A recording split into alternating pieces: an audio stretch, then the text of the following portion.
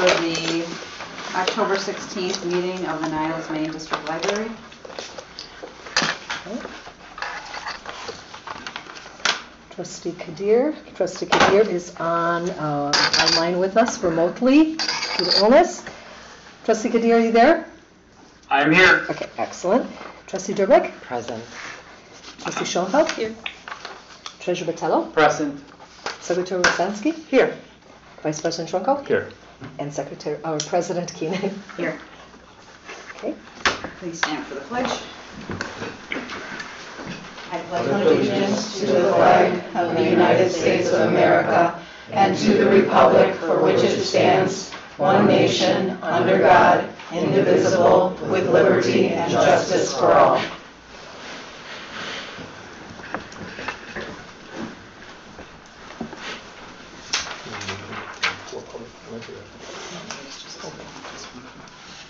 Yeah.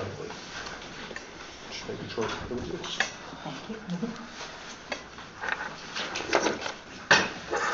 All right, it's time for public comment, and the first person on the list for public comment is Elliot Osherman.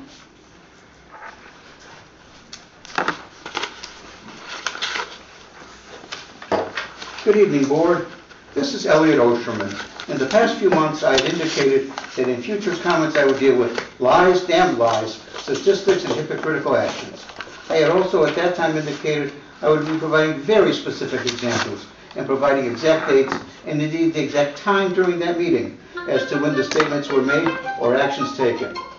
I will start with 3 quotes, then an urge for people to vote, then those clarifications I just mentioned. The first quote from Oscar Wilde: "The truth is rarely pure and never simple."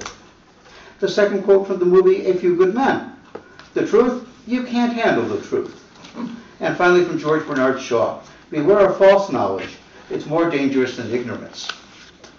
Early voting for the November election will start next week in 3 relevant local locations: Village Hall in Niles from Monday the 21st through the 4th, at the Des Plaines Library on those same dates, and at Glenview Village Hall on those dates as well. Please vote for those local representatives who have looked out for the library and its interests in the last 2 to 4 years. The next election for the Library Board will be Tuesday, April 1, 2025, a mere 5 months and 15 days away. First example of hypocritical actions: an inability to listen or to hear or to consider information from anyone else. The meeting of December 21, 2022 is Umar Kadir's installation. There was a very long discussion about an exchange of emails about submission to the President for items for inclusion in the next agenda. Someone, no names please, insisted that she was not happy with the tone of, oops, again, no name, another trustee's email. So she refused to read the follow-up email, which was sent before the deadline for inclusion. One of her comments at approximately 1:55 into the meeting was, "I cannot engage in nonsense. I have a lot to do." Then she also disagreed with the request from Trustee Kadir about having 4 trustees call a meeting. She had to have then Director Rademacher read the exact wording of the bylaws, advising how trustees could call a meeting. Then she started to tap dance about getting an agenda process, asking for people to email what they thought should be the agenda item listing. This was at 2:11:48 into this meeting. Second example, the October 19th, 2022 meeting. Specifically at 1:27:08, Trustee Olson asked to have the issue of change of the hiring freeze on the next agenda. Someone in charge of the agenda, no names, tap danced about not answering comments because they weren't in the form of question. Then someone else, also not named, insisted that she had 3 separate emails directed to the President, to which there was no response. The President insisted that since they were not questions, she was not required to answer them. I would mention the phrase, "What goes around comes around." Remember these when you vote in late March or early April of next year. Thank you and good night. Madam President, I'd like to make a motion to move item 11A, the presentation by Dr. Ben Collins, the Superintendent of Park Ridge Niles School District 64, about their upcoming referendum, to before approval of the minutes. Is there a second? Second.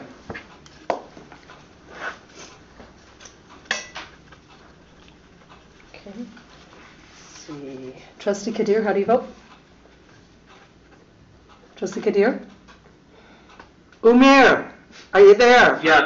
Sorry, I had put it on mute, so I was saying yes, but How do you vote? sorry about that. We're going to. Yes, I vote yes to move Thank it. you. Trustee Dirblick?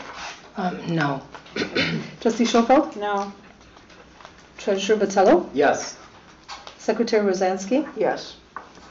Vice President Trunko? Yes. President Keane? Yes. 5-2 passes.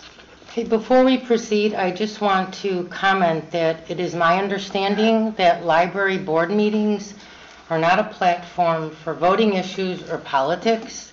While this matter may be a personal issue to some of the trustees, this Comment is is not this is relevant not right now, so this is we're gonna not keep where going. it should be handled. Thank you. Did we change our bylaws to Thank you. accommodate this? President King, did you change the bylaws? No, it's not against our bylaws. So you changed them to accommodate political issues? Can I? Sure. This is nonsense. I'll address the reason why Dr. Ben Collins is here today. Over the last 3 to 4 weeks, I've been in multiple meetings with multiple members of the community, and a lot of people are coming asking about the referendum that they have. District 64 is doing a great job. They were at the Niles Park District, they're going to the village, they're meeting with the mayor, they're meeting with people across the board, so that way, if we're asked, we are informed. As well, we are broadcasted live on YouTube, so Niles residents have a lot of questions. It's not as easy for everybody to get out to get questions answered, so I personally met with Dr. Collins a week and a half ago, Ben, I believe it was, and the conversation was had if we would be welcome to this. I brought it to the president as an agenda item, going through it. It was not against our bylaws or anything else, and this is a great way for District 64 to inform our Niles community of what's going on. They have a lot of questions. Okay, well, I don't have time to go over the bylaws. I will definitely engage in that later. This is not the forum for politics or any voting issues. I know he has a concern about getting the voice out to the public. This certainly isn't the way to do it. But since Trustee Keane and you think it is, I just wanted to make sure it's out there for the public to understand that we haven't changed our bylaws. It was just your decision. Thank you. So thank you. Can I say something, please? I live in 64. I also worked at 207 when Dr. Ben worked there. So I have some knowledge of him. But I'm shocker of all shockers, Carolyn. I also do not believe the library board should be a political place. But it is what it is, and so we'll listen. I just have a reminder for the full board, if there is an objection from board members, you do also have the option to put forward a motion to not have an item on the agenda discussed, if you so wish, and we could see what the opinion of the full board is. You could always say something days I'm sure it'll before be because, 5 to 2. We've had the agenda since And my Friday. My purpose of speaking at a board meeting is not to change your minds, because I know that won't happen, but to bring it to the public, because I do represent them. But thank you for that. We all do. Thank you, Carolyn. And just also to say that I have also talked with Ben here about getting a public forum in the library space so that the public would be welcome to come to that. It would not be a library-sponsored event, but it is something where he can rent the room. It's a totally different situation. And it's a completely different situation, but it is also something that will be available to the public, just putting that out there as well. And I think you have that scheduled for the 21st, correct? At noon? So we have that coming up as well, right here in the Niles Main District Library. It's a totally different situation. So thank you for being here, Ben, please. All right. How do you typically want me to do this? You want me just to stand here? Is that okay? That's right. Absolutely. Okay. If you want to just pass those around. That was our last flyer that went out to the community. We are running a referendum, and I think what's really ironic about where I am on the agenda is I'm right before the action for a I already have proposed one. I don't need one. emergency HVAC repair. Thank you. Essentially, that's the situation that we're in. We've got a lot of aging buildings, 3 of which are 97 years old, and Our school district is, 10% of it is made up of the Niles community and Niles students. They attend 2 of our elementary schools and 1 of our middle schools, and in some cases other places too. We are putting a building bond referendum out to the public. I'm here in an informational setting to share, just in case people are receiving questions or want to contact me later to talk about it. I've made my way around all the public boards as much as I possibly can in our school district, and we've done everything, you know, in our power to ensure that our taxpayers are informed about the decision before them, because ultimately it's going to be their will in what direction we go. Just like you have to maintain buildings and the park district has to maintain buildings, these are public entities that all of us pay tax dollars into, especially when we've got schools that have to do very different things than when they were originally built nearly 100 years ago. Our biggest issue is always going to be the health, safety, and security of our students and staff. I've got a 1st grade daughter, and there are certain circumstances that I can't imagine ever her being in or myself being in as a parent. But unfortunately, that's the situation that we're faced with. So when we've got schools that are 97 years old, 75 years old, they are not built for a modern infrastructure that would ultimately keep all of our students and staff safe. And the same thing goes for HVAC systems that are well beyond their end of life. Our boiler at Lincoln Middle School actually just failed this morning.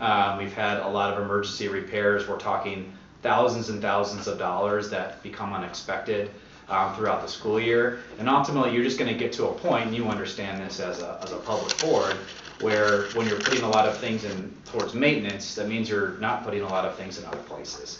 And for us, we're going to have difficult conversations and decisions irregardless of what takes place with the referendum.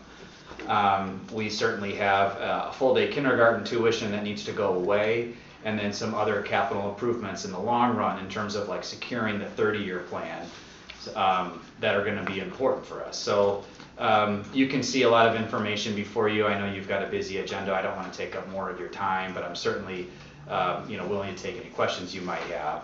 But I do appreciate just the opportunity to speak, and I do appreciate the public service that all of you do, because your work is really important for us, in particular just the amount of knowledge and understanding that libraries bring. I mean, we have a shared interest in engaging our community and educating our community. So thank you for your service in that regard too.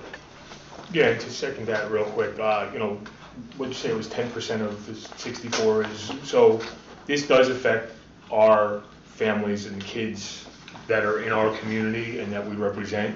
So it's great for us to have the knowledge to be able to answer any questions and things of that nature for our constituents as we're out there throughout different election times. So I appreciate coming in and sharing that with us.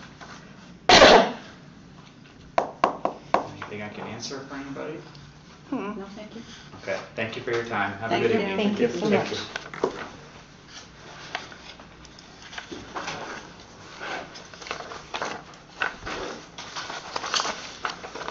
Is there a motion to approve the minutes of the September 18th meeting? I'd like to make a motion to approve the minutes of the September 18th, 2024 regular board meeting. I'll second. Excuse me, please. Any comments or questions on the meeting minutes?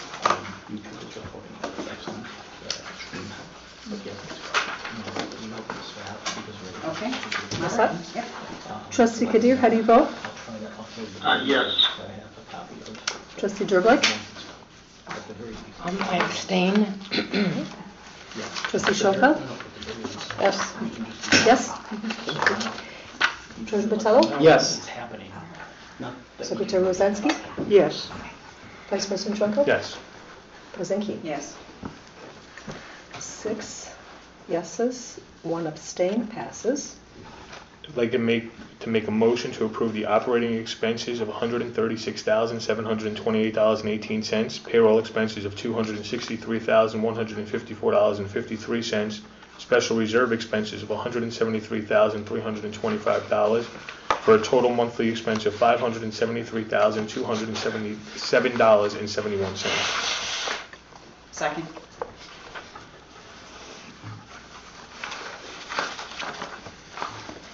Any questions? don't have a question, but I did want to make a comment. I thought it was interesting, we're 4 months into our budget year, or we're going into our 4th month of our budget year, and looking at a lot of the budget line items, to see us so far under budget on things and really locked in.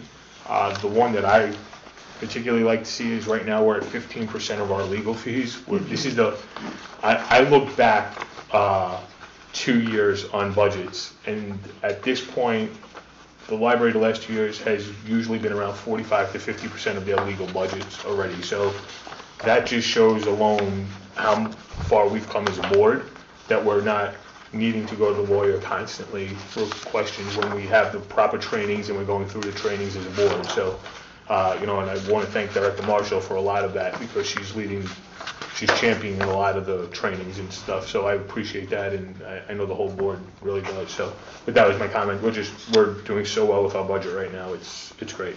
Thank you, and to follow that up, as far as some of the items under budget are simply because we're having so much flux in staffing, that, for example, with ordering items in adult services, at the moment, we are down 3 librarian positions and 1 assistant supervisor position, which is posted currently. So as we build more staff, we will be able to further spend the budget and catch up to the requirements of, the state guidelines and things of that nature. Yeah. But where we're at right now is reflective of that, as well as us just being conscientious of spending.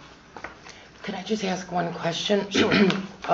In regard to the decline in legal fees, what specifically do we attribute has changed regarding the need for legal fees that now shows a decrease? I cannot answer that question because I wasn't asked to research it, and I wasn't here the previous fiscal year. Because I think that would be important. What were we doing last year at this time, and why were we in need of such legal matters? Although we know much has changed, so I don't know if it has much to do with any specific input on our part, but just the nature of issues being resolved and us moving forward. So I'd like to know really what the difference was, so we can better understand whether we did something specifically or it was just the nature of the library progressing and going forward. I can try to get that information, absolutely. I'm sure that has Thank you. something to do with the union contract being done. Oh, I'm positive it And does. if it did, then that really is no bearing on us. Well, it is, because the union was in direct response to your leadership, so yes, it does. Well, not in regards to Trustee Trunko's comment. I mean, the union negotiations being over had nothing to do with us doing anything in addition. It's Yes, just a because process. this board made that. I'm not going to argue the point, but thank Good. you, and I That's fabulous. appreciate your input. I just wanted to say that I'm really excited about having Comics Plus. I saw that on there, and Having what? something called Comics Plus, which is an online platform for reading comics and graphic novels and manga. So I know we're considering getting that right now, and so I'm really excited because it's. I want to know when you get it. Yeah. We've gotten patron requests for it, and I know we have a teen anime club, and they're really excited about the Yes. Comics Plus as Because well. I know my grandchildren will both go online for that stuff. Plus, I probably will too. Are we ready to take a vote then? Yeah. All right, thank you. Trustee Kadir, how do you vote? Yes. Thank you. Trustee Derblick? I'll need to abstain from this group. No worries. Trustee Schofield? Yes. Treasurer Battello? Yes. Secretary Rosansky? Yes. Thank you. Vice President Trunko? Yes. Thank you. And President Keane? Yes. Thank you. 6 yeses, 1 abstain, passes. Before we move forward, I do just want to let everyone here know and the public know that we are having issues with YouTube's audio at the moment for the live stream of the meeting. We do have the audio recording going, so Rich, if he cannot fix the audio for YouTube, or if the problem continues, we can at least post the audio from the recording so that everyone can hear what was discussed. So that would Thank take you. a day or two to do that then, if he has to do both? I'll try to do it tonight. Oh, okay. Yeah. I'm not trying to, force you into anything there, Rich. I was just trying to let the residents know they might not get it immediately.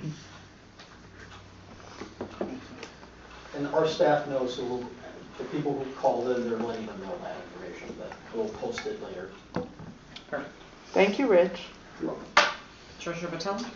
Madam President, I have for you the financial report through September 30th, 2024.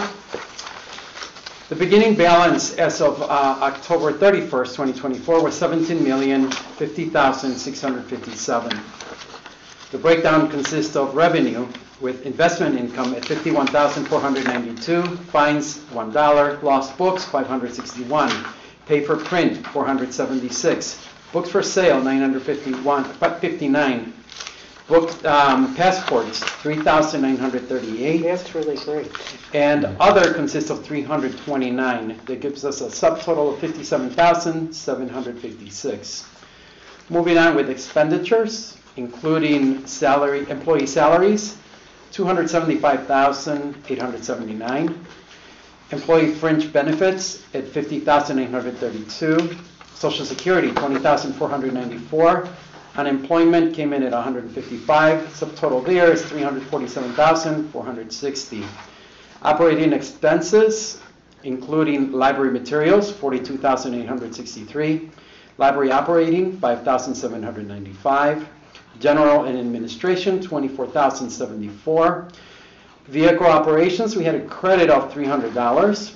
Utilities at 9,240. Capital expenditures, $17,335. Building and equipment maintenance, $8,343. Subtotal there is $107,350. Now, that leaves us with a general fund balance total per the balance sheet dated at September 30th, 2024 at $16,582,081. Any questions from anyone? Madam President, thank you. Thank you. I have a question. I don't know if it's relevant now, but it has to do with investments. You had entertained the idea of switching our investments from the bank to the state of Illinois. Sure. Has that, I don't know the status of that. I didn't make it at last month's meeting, and I was just wondering where we are with that. Sure. So that's still in the works. And I had suggested to the president for us to form a committee in order to get more participation from the rest of the board, as there are other considerations in terms of possible options. And the thinking here is that we're looking to do investments longer term, now that we have a better sense of budgeting. And I believe that we're in a financial situation now where, given the considerations of our planning for our 5-year strategic plans, that we go ahead and consider more of those long-term finances and the options that are out there. So the state of Illinois is one consideration. Option. Okay, and you'll be bringing forth others. Absolutely. Okay. So we'll have a discussion about forming a committee to discuss that in greater detail. Okay, great. Thank you for that.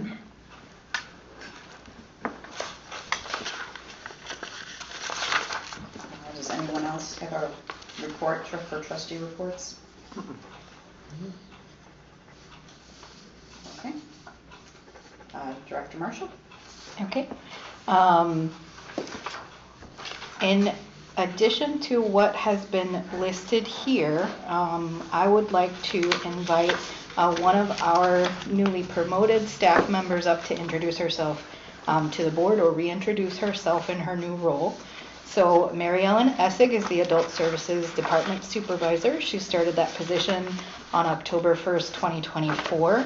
She's been with this library for almost 30 years, and she's been promoted from the assistant supervisor of the same department. And I'd just like her to say a few words. Hi.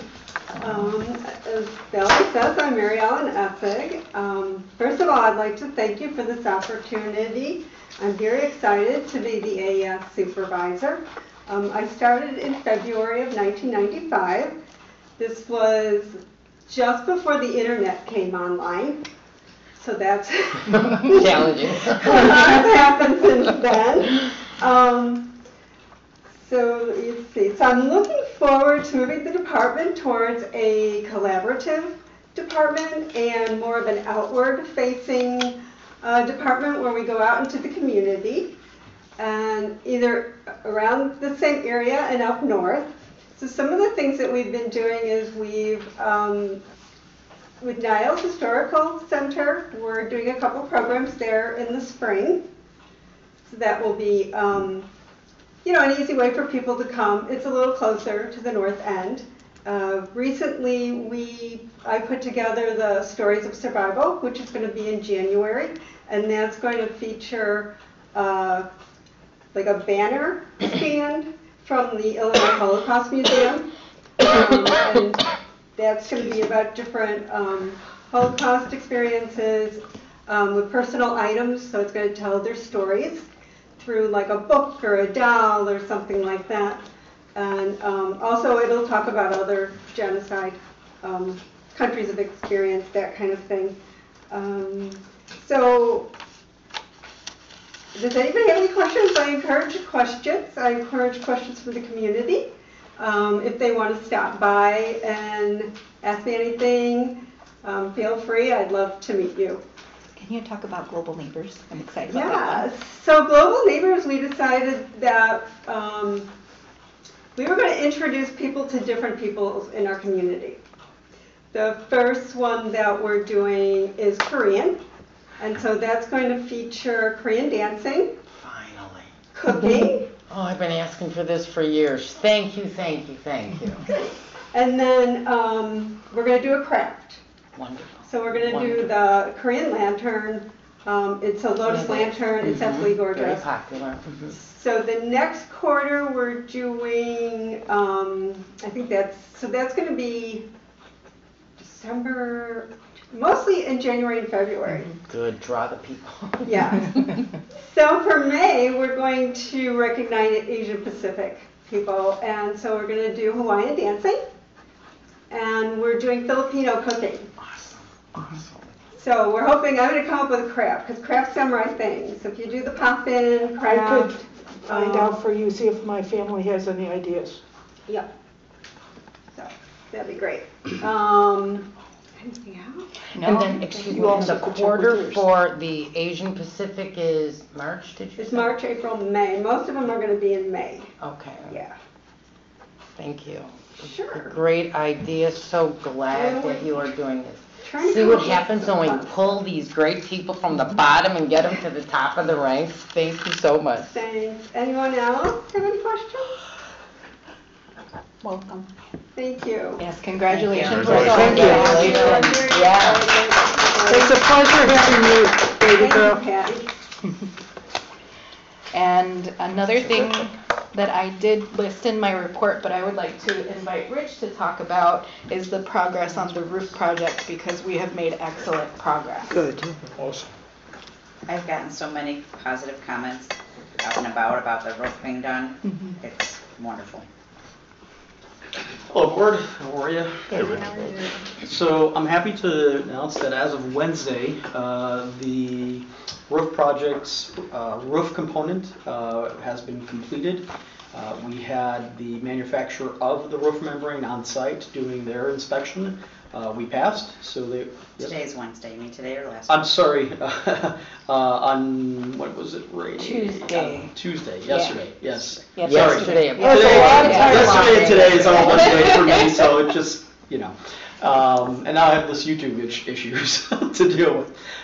Yeah, so the Carlisle was out here, that is a manufacturer of our PVC key membrane, and they said that it was installed correctly, and they will be issuing us a 20-year warranty on the membrane, which is what we were anticipating, and planning for, so we're very So happy that's with that. mostly the flat roofs, the membrane then, right?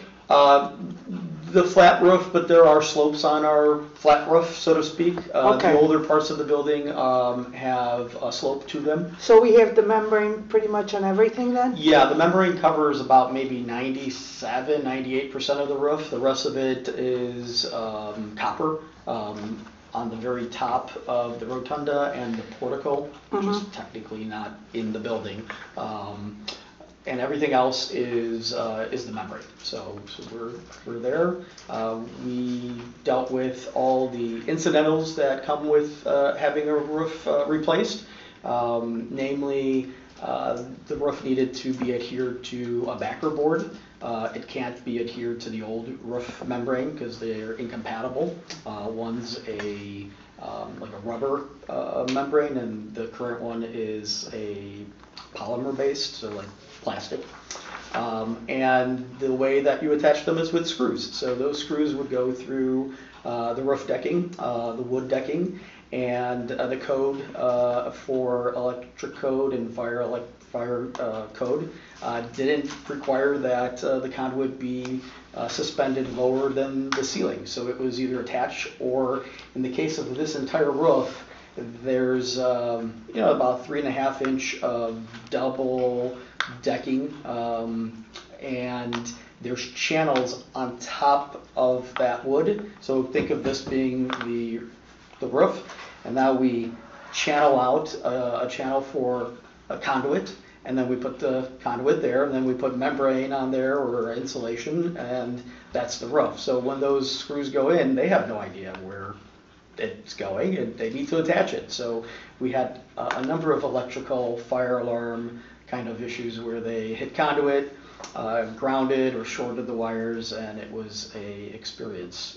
There was no danger to anyone or the building. Right, We so- just had to And replace it's all some of been the re- wires, and it's all it's been been fixed. fixed. Yes. Since we had a working sprinkler system, which we verified the alarms would go off, the fire department allowed us to not have to institute fire watch during those times. So as we explored and fixed it all. So we still have some remaining surface ceiling repairs to do from the access that they provided in the building. Sometimes wasn't adequate for us to go into the ceiling and actually replace things. So we had to provide new access. So if you see that, pardon our dust, sign will be up a little bit more. So, but yeah, it was an experience, and I'm very glad that now we have a very safe way to go up to the 3 highest roof decks, because we have staircase. And that's a very important thing. We don't have to go up a ladder that ends at the roof line, and then you have to try to get on the roof, and more importantly, try to get off the roof.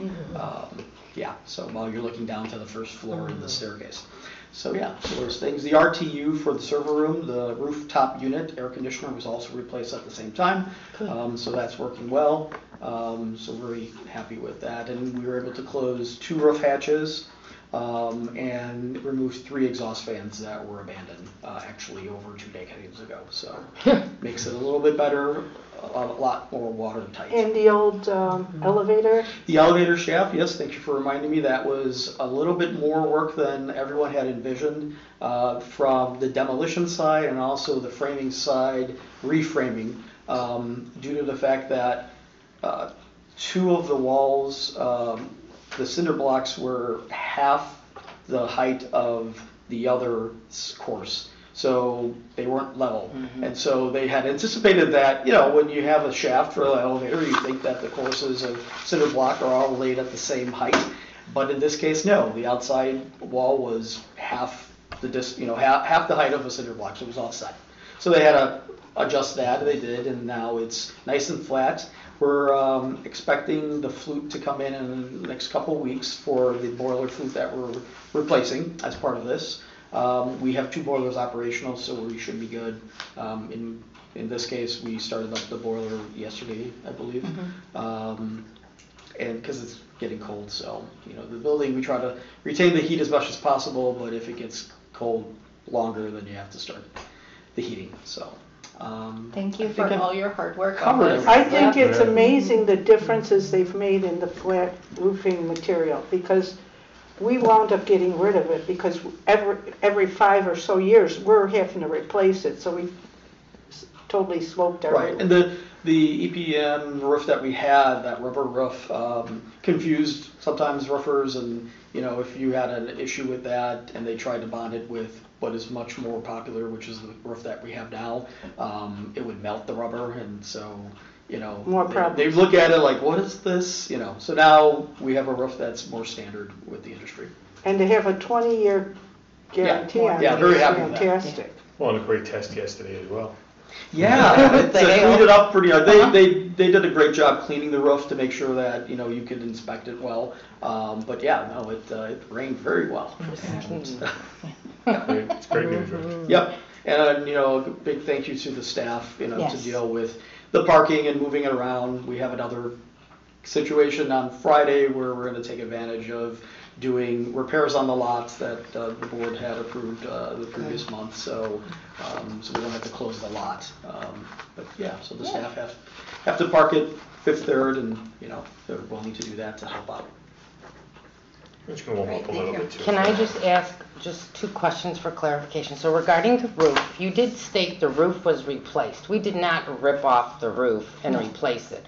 We did what we had talked about years ago. It was, the membrane was, we got a 20-year warranty on the membrane, at least for the majority of it, and then it was spot replaced where it was necessary because of the issues with the different roofs, correct? So we actually repaired it. We didn't replace the entire roof, because remember initially, 3 years ago, the controversy was under my presidency. The goal was to make all the repairs, but everyone else wanted a roof replacement project. So we didn't replace the roof.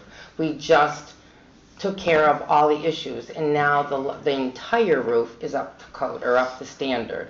And you did get a 20-year warranty on the membrane, because remember that was questionable depending on what the village was going to decide.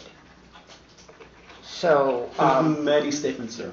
I'm not sure which one. Yes, you'd right, like well, me the to do. point is that this And was I'm the actually same following thing her, Rich. that we had initiated when I was president, but it caused a great deal of controversy because the community was convinced unless we ripped out the roof and replaced it, it was raining and the whole place was going to fall apart. So I just want everyone to know this wasn't this roof replacement, this tear off everybody claimed we needed. It's exactly what we had recommended, even though it wasn't, it was publicized negatively. So that's Because it one. was recommended to And then the replace the second roof thing at I that want to time. bring It up, was excuse me, recommended to please do not replace the roof interrupt. at that time. The second thing I want to bring up is the parking lot. So we are not replacing the parking lot, which was the other controversy, because we had said we would just initiate the necessary repairs. And you are going forward with making all the repairs. I know there's issues about several things, but we are not replacing the entire parking lot either. Okay, so back to the roof. We replaced the entire membrane, so we have a Right, brand that's new membrane, but we didn't, all I asked was, Can we let Rich did answer the not, question? we did not tear off the roof, like everyone had So we were going to wanted. tear off the roof. Right, and we didn't And need to. what we decided to do is, before we approached the board and stated, we're ready to go out to bid, and here's where the bidders came in. We approached the Right. board, I believe, in December and asked verbally if the board would agree to a thermal scan of the roof. The board agreed, I believe in January or February, followed up with an official motion. We had done that roof moisture scan in order to verify whether or not we should go through the expense of ripping out not just the membrane, but the insulation underneath, all the way to the bare roof.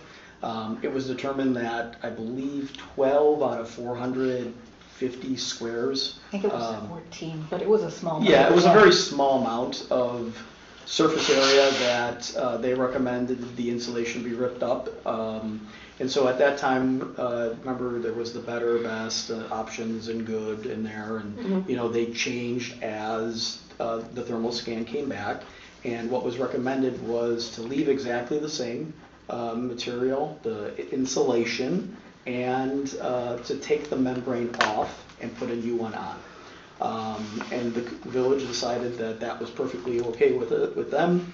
It would be okay, they would give us a variance on the entirety of the roof, which was different than it was in 2021, where they wanted us to replace it with higher R value, so more insulation. At the time of bidding, when we went out, it turned out that the membrane could not be detached easily, and we would basically hurt the insulation. We would damage it to the extent that we'd need to replace it. So it was determined that we could score, as in cut, the membrane prior to putting a backer board, so a thin piece of insulation that would be screwed in, and that backer board provided the correct substance for the new membrane to be glued, adhered to. And so that's what was done, and that turned out to what I believe was, we estimated maybe upwards to a $400,000 savings, as opposed to ripping everything out and redoing the insulation. Right, thank you so much for But that. the dynamics changed because we were able to get a variance, we were able to do an additional moisture scan that showed where we needed to be in terms of the replacement, and then the board made an accurate, I believe, assessment not to waste money on repair, ripping off insulation that's good. So. And Rich, just to confirm, you said by doing that moisture scan, which cost $7,500, it saved us $400,000, correct? Yeah, because it allowed the board to make that decision and direct our engineering firm to bid in such a way that we wouldn't have to, waste that. Well, plus the fact that the village changed their variance, because when we were originally going to do it, they wanted us to do a lot more than what they had us do this time, and that would have cost us more. So actually, I guess by waiting, we wound up saving money. I think having the thermal scan was the best thing for us. Yes, definitely. Thank you, Rich. Yeah, absolutely. Thank you so much for all that. Great. Thank you. Okay, excellent. Okay, two small things. A lot of the public and a couple trustees have asked what we have available for the public that want to register to vote. So we now have a display down in between the patron services section and the commons area on that column for voter information that is nonpartisan. We also have a web page on our website that is related to different resources for voters information, also nonpartisan. So that is available to everyone. And our Not So Haunted Halloween event is on Sunday, October 27th from 2 to 4 p.m. I welcome the trustees to join us, whether as patrons or if you would like to volunteer. We do have a lot of teen volunteers helping us handing out candy, but that's what we would need assistance with, is handing out candy for kids who come in and trick or treat. So already volunteered. Perfect. So is that Saturday or Sunday? That's a Sunday. Sunday, October 27th. From and it starts at 2. 2? Yeah. So, okay. I'm sorry, did you say 2 to 4? 2 to 4. 4. Mm-hmm. I could, if you want to reach out, I could get the same two individuals that help with the summer reading kickoff as well. Perfect. I'll send you all an email as well just to remind you. I just wanted to bring it up in the meeting for the public too. If they want to come, it's going to be a great event. Not as large of scale as in previous years, but we're still having a photo. It's not as large of scale, but every desk will have trick-or-treat stations that people can visit. The staff are going to decorate desks and have a staff decorating contest, which should be fun. Very good. And we'll have the same photo ops we've had in the past. But you're not going to have the table set up with outside people like... Exactly. It's not going to be to that scale because Annie just started in her position. Okay, and so I we didn't understand have that she's time on her own right now Exactly. with her staff not being able to be at work. Exactly. Okay, it's understandable. Those are the only things I had to add that were not in my written But report. that's something the residents should be aware of because that's something they're used to. Mm-hmm. Absolutely. I was brought up, this is off the record, but in terms of voting, with the actual, what's going on with the municipal building, they're wondering if they could park in the library to cross over to vote. I don't know if you can get in on Oakton. If you cross Walking. you have to go in through the parking lot. Rich has something. So all summer long, we've had residents park closer to the display sign and then walk across, and commented that, oh, thanks for letting us do it. I'm like, it's fine, it's there, it's for you to be able to park. Public parking, so we have no prohibition. So you can walk So you can into, walk. from Oakton. I was told But you had to come you have from to the go in fitness center. through, you can go in off of Oakton, but I think they That's okay. recommend It's a you bit of a go into the longer basement. walk around the building than coming from the But other it's- direction, it's but it is doable. accessible. Okay, thank you. Thank you. Yeah, I know that's Because a the main problem. entrance, the main entrance is still closed. Yeah. Right. But you have to either go through the parking lot and take the elevator, or you go in right off of Oakton. Okay, so you can go in off Oakton, okay, because I've been avoiding Oakton because it looks notorious. Yeah. Thank you. Under communications.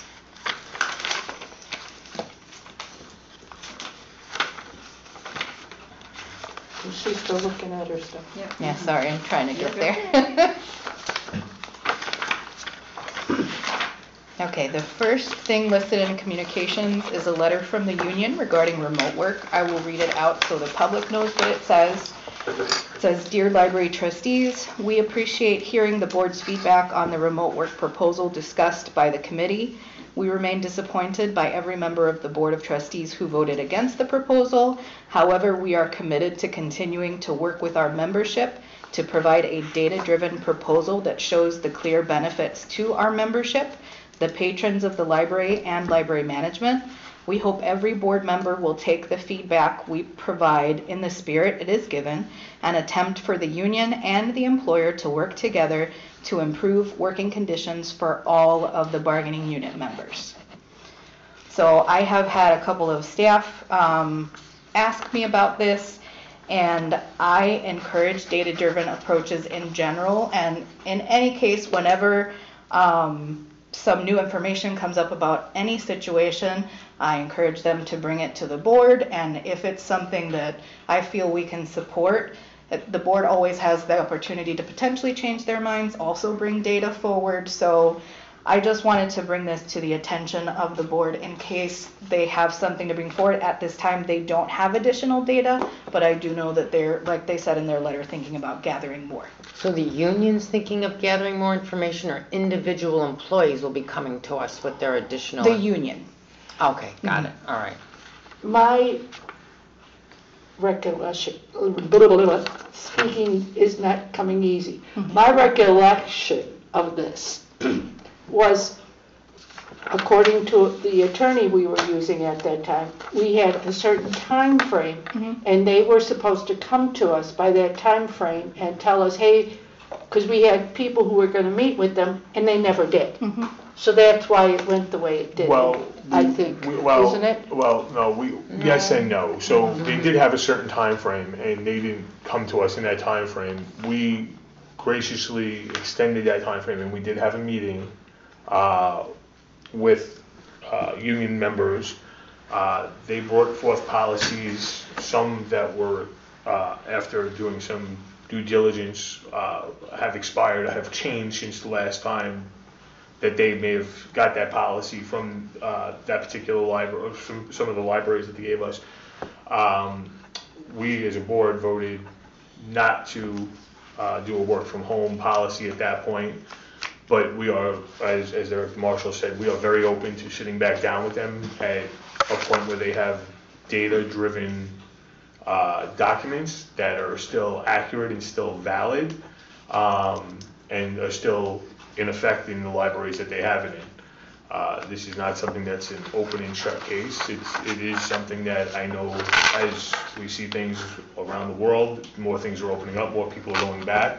So I think work from home had its benefit for a long time, and at that particular meeting, we, the committee plus the board at that point, did not see the benefit for the library at that point.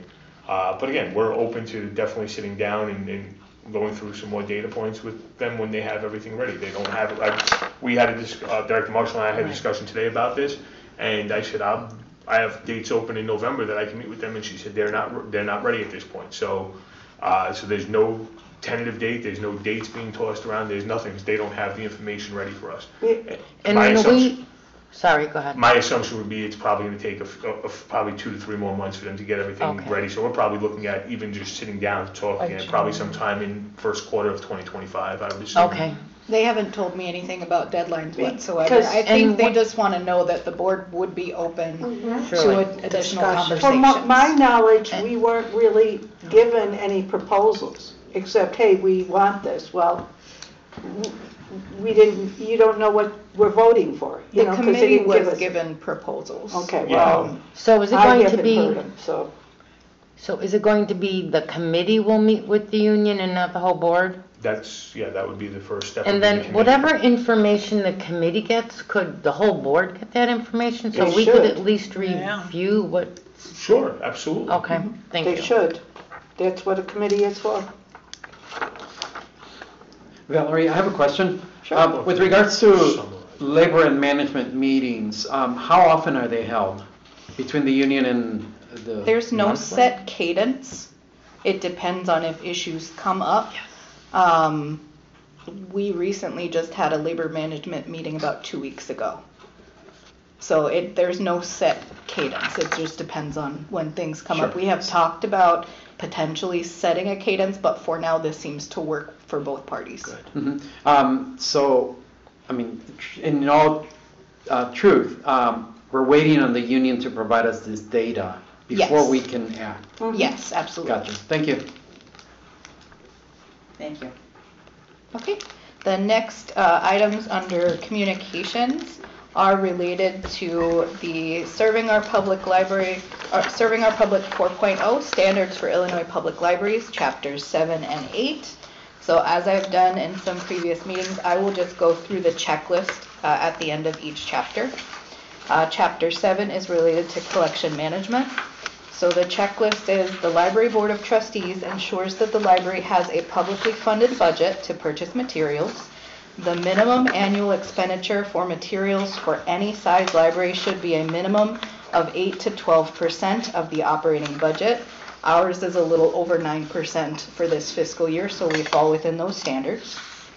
Library budgets should put priority on purchasing materials that best serve their community. We absolutely do that. The library has a written collection development policy approved by the board. We do have one, and it will be part of the policy committee's, it will be on our review schedule moving forward. Not the most immediate one, but it is on the list. Materials are cataloged according to standard library practices, utilizing MARC 21, AACR2 rules, Sears/LC subject headings, and RDA. We do follow this. Our materials services department is excellent at this type of work.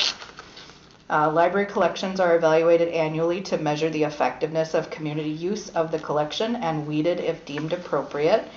We absolutely do this, and as part of the strategic plan, I am going to suggest potentially doing a collection audit in the next 5 years, but that will be something moving forward once we start with the strategic plan that we might consider. The library considers forming a cooperative collection plan with other libraries in close proximity to one another. We are part of CCS, so we do that.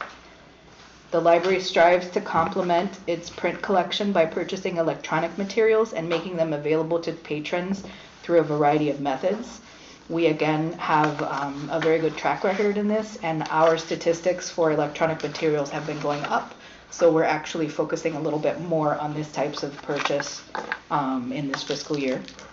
The library publicizes and promotes interlibrary loan to its patrons. That is a very well-used service here.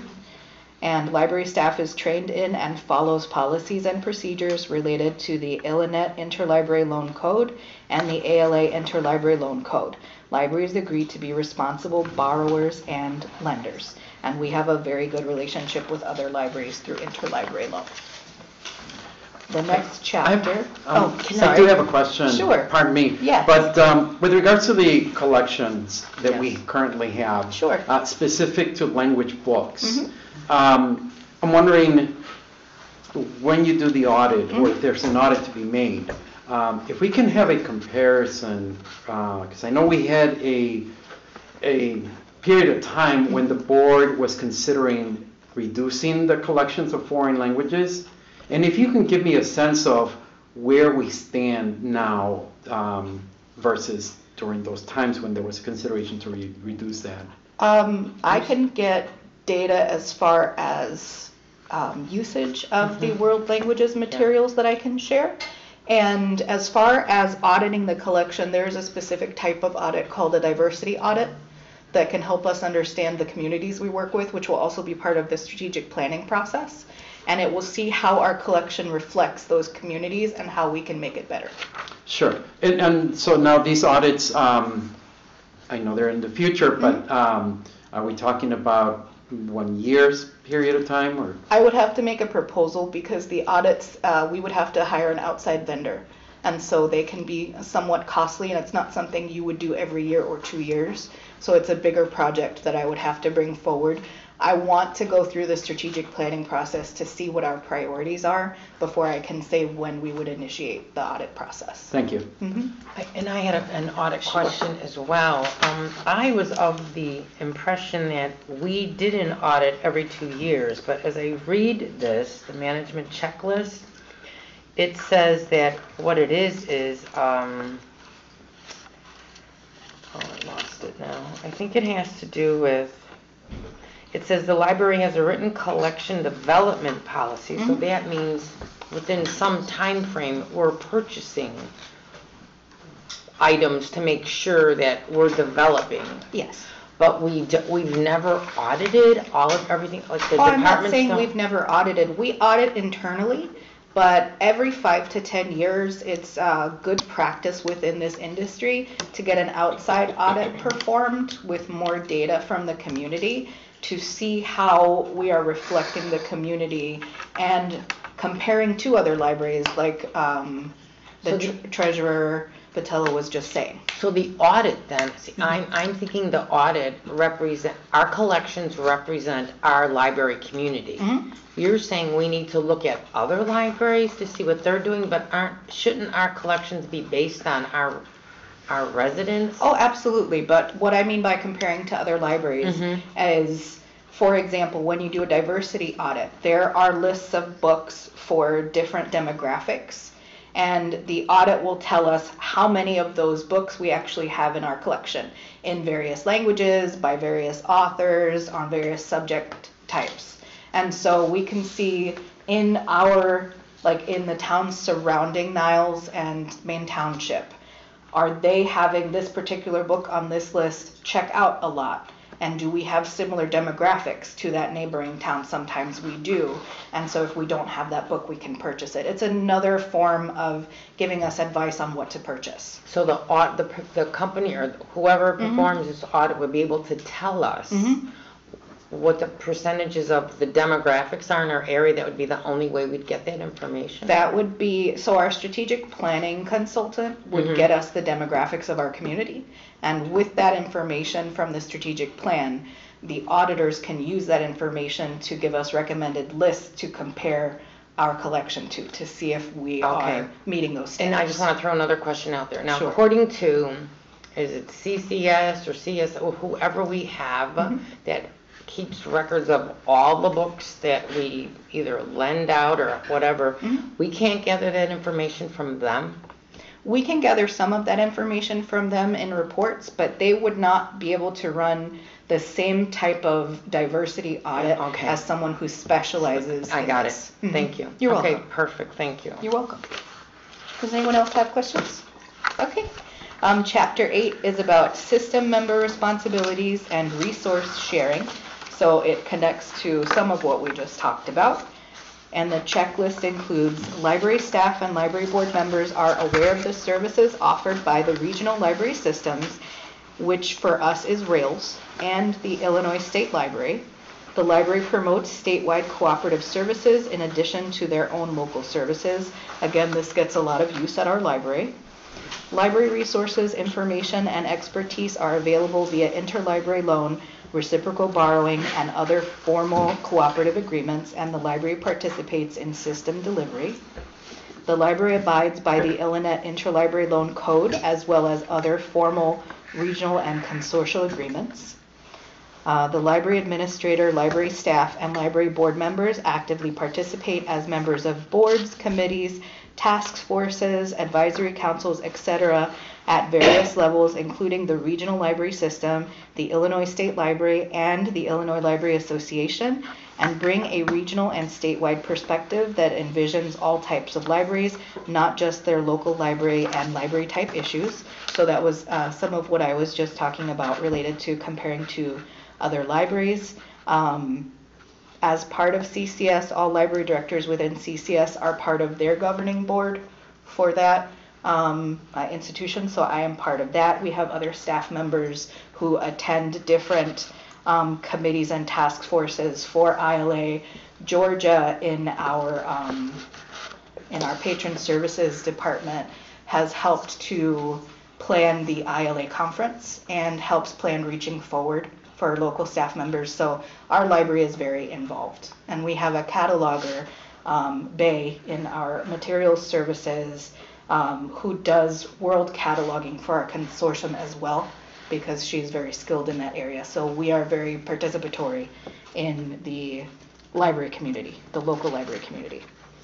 The library, in cooperation with regional library systems and the Illinois State Library, promotes statewide tax-supported public library service for every Illinois resident. If a legally established public library currently does not meet the eligibility requirements for Illinois State Library / Illinois Office of the Secretary of State grants, the library should work in cooperation with its regional library system regarding grant eligibility and compliance. We are in compliance, and we do get several grants from the Illinois State Library, as well as age options grants and things like that for programs related to seniors. And that is the end of that chapter. Does anyone have questions about that one? Okay, that's all I have. Thank you. Thank you.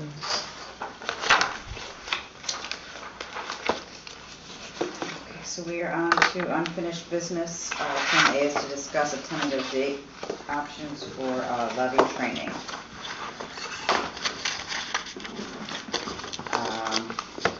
Are they available pretty much any time? For now, that's what Jamie Racklin has told me. If we could give him 2 or 3 dates, he can let us know. Okay. And I told him that in the past, Mondays have worked really well. I don't know if that's the case at the moment, but he does say Mondays work for him as well. Mm-hmm. I'm just looking at my calendar. And we have to keep in mind that we need to have the levy is due on December 3rd. Yes. So we need to be able to have the training And sooner vote rather on than the later levy. so that we can hopefully vote on it. So we're looking at Mondays then in November? Can I just, so you would plan to vote on the levy November, I don't know, 15th, is At that? the board meeting in Is that the November. board meeting in November? Here's the 20th. The 20th? Okay. I think Valerie mentioned the possibility of if we wanted to do the training and vote on the levy at the same time. I don't know if we'd feel ready for that, but that's something we could. It's just a try and make work, possibility, too. so we don't have to have 2 special meetings Well, potentially, what's depending on involved what with the happens. levy Do we training? think How that long is we he need such anticipating? minute training that we could actually vote right after? I'm sorry? Do we really think this training is going to have such a minute impact on our knowledge that we would vote already? That's the board's choice. The training is going to include projections for different possibilities of the levy. It's not going to make any recommendations, but it will give information on what our specific budget looks like and what our levy would look like with different options.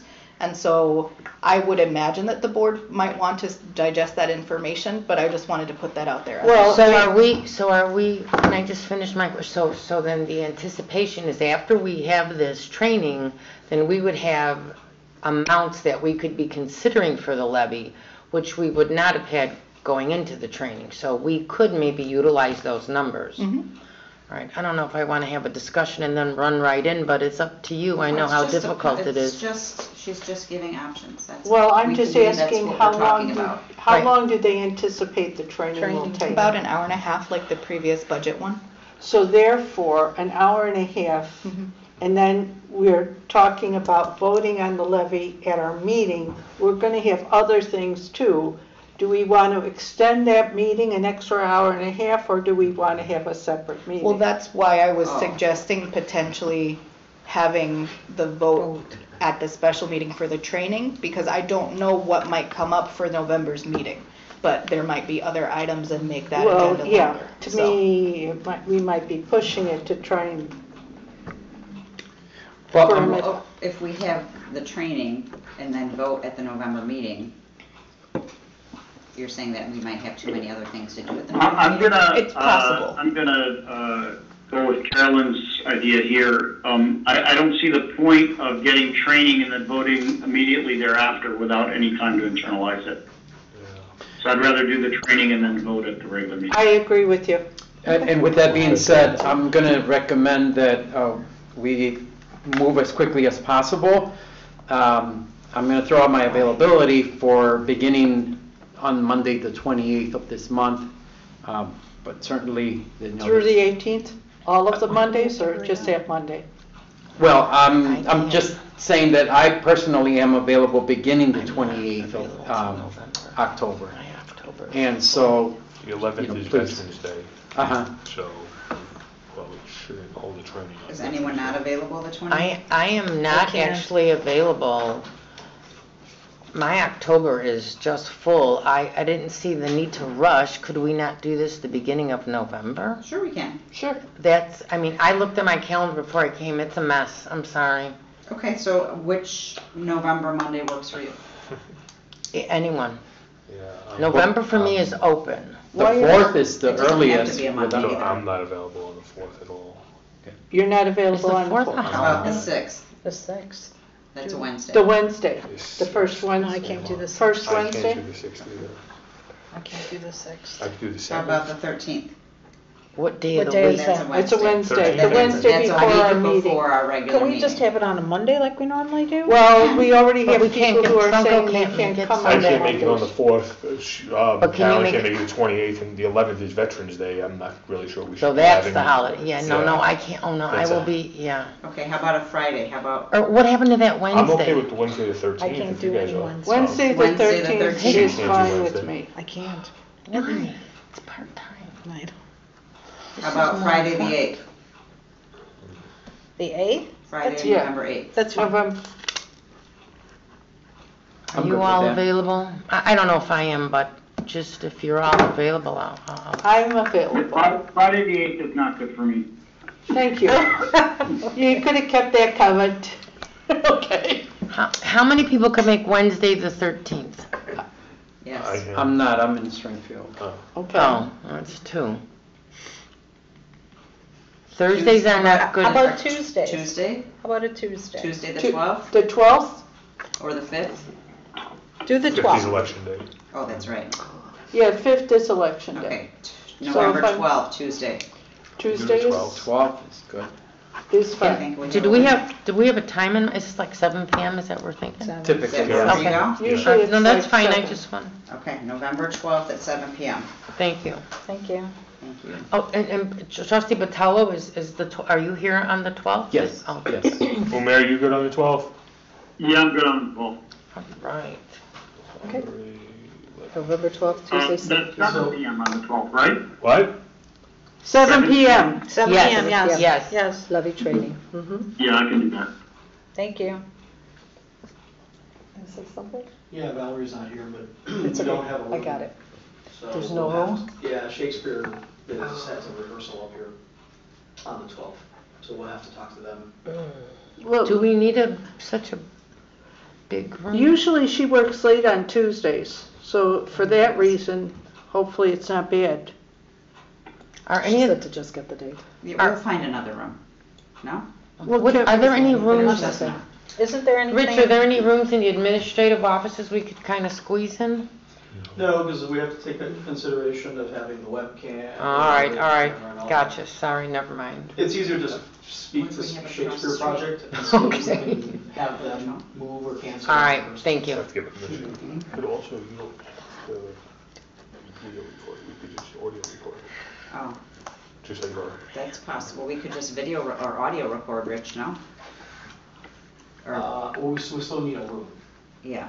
to do that. What about the, And we need a projector, because I'm sure that the last time there was a projection. I don't know about this levy presentation, but for the training, but most of the trainings had incorporated some audiovisual element. Valerie, your training, she might be able to elaborate on that. Or what about this space right out here? Could we do that space? You know how No, the because overflow space, is that not appropriate? No, I was thinking if it could be loud for people who are using the so library. Bill, we've chosen a date when there's no room. Go board! But we got a date. Yeah. The dates. This was the Okay, one, so Shakespeare Project. Tuesday, 11/12 at 7 PM, Mhm, but we don't have a room. but we don't have a room. Supposedly, that's what Rich said. It is also possible, other libraries have done this, to do training at another location. As long as we announce where we're doing it, we can put it on an agenda. I understand we prefer it to be here, but it is a possibility if this is the only Sure date that that's we're. OMA Yes, acceptable? as long as we announce it to the public, because the public can go elsewhere. Some It's boards have training, retreats. It's not a board meeting. It counts as a board meeting.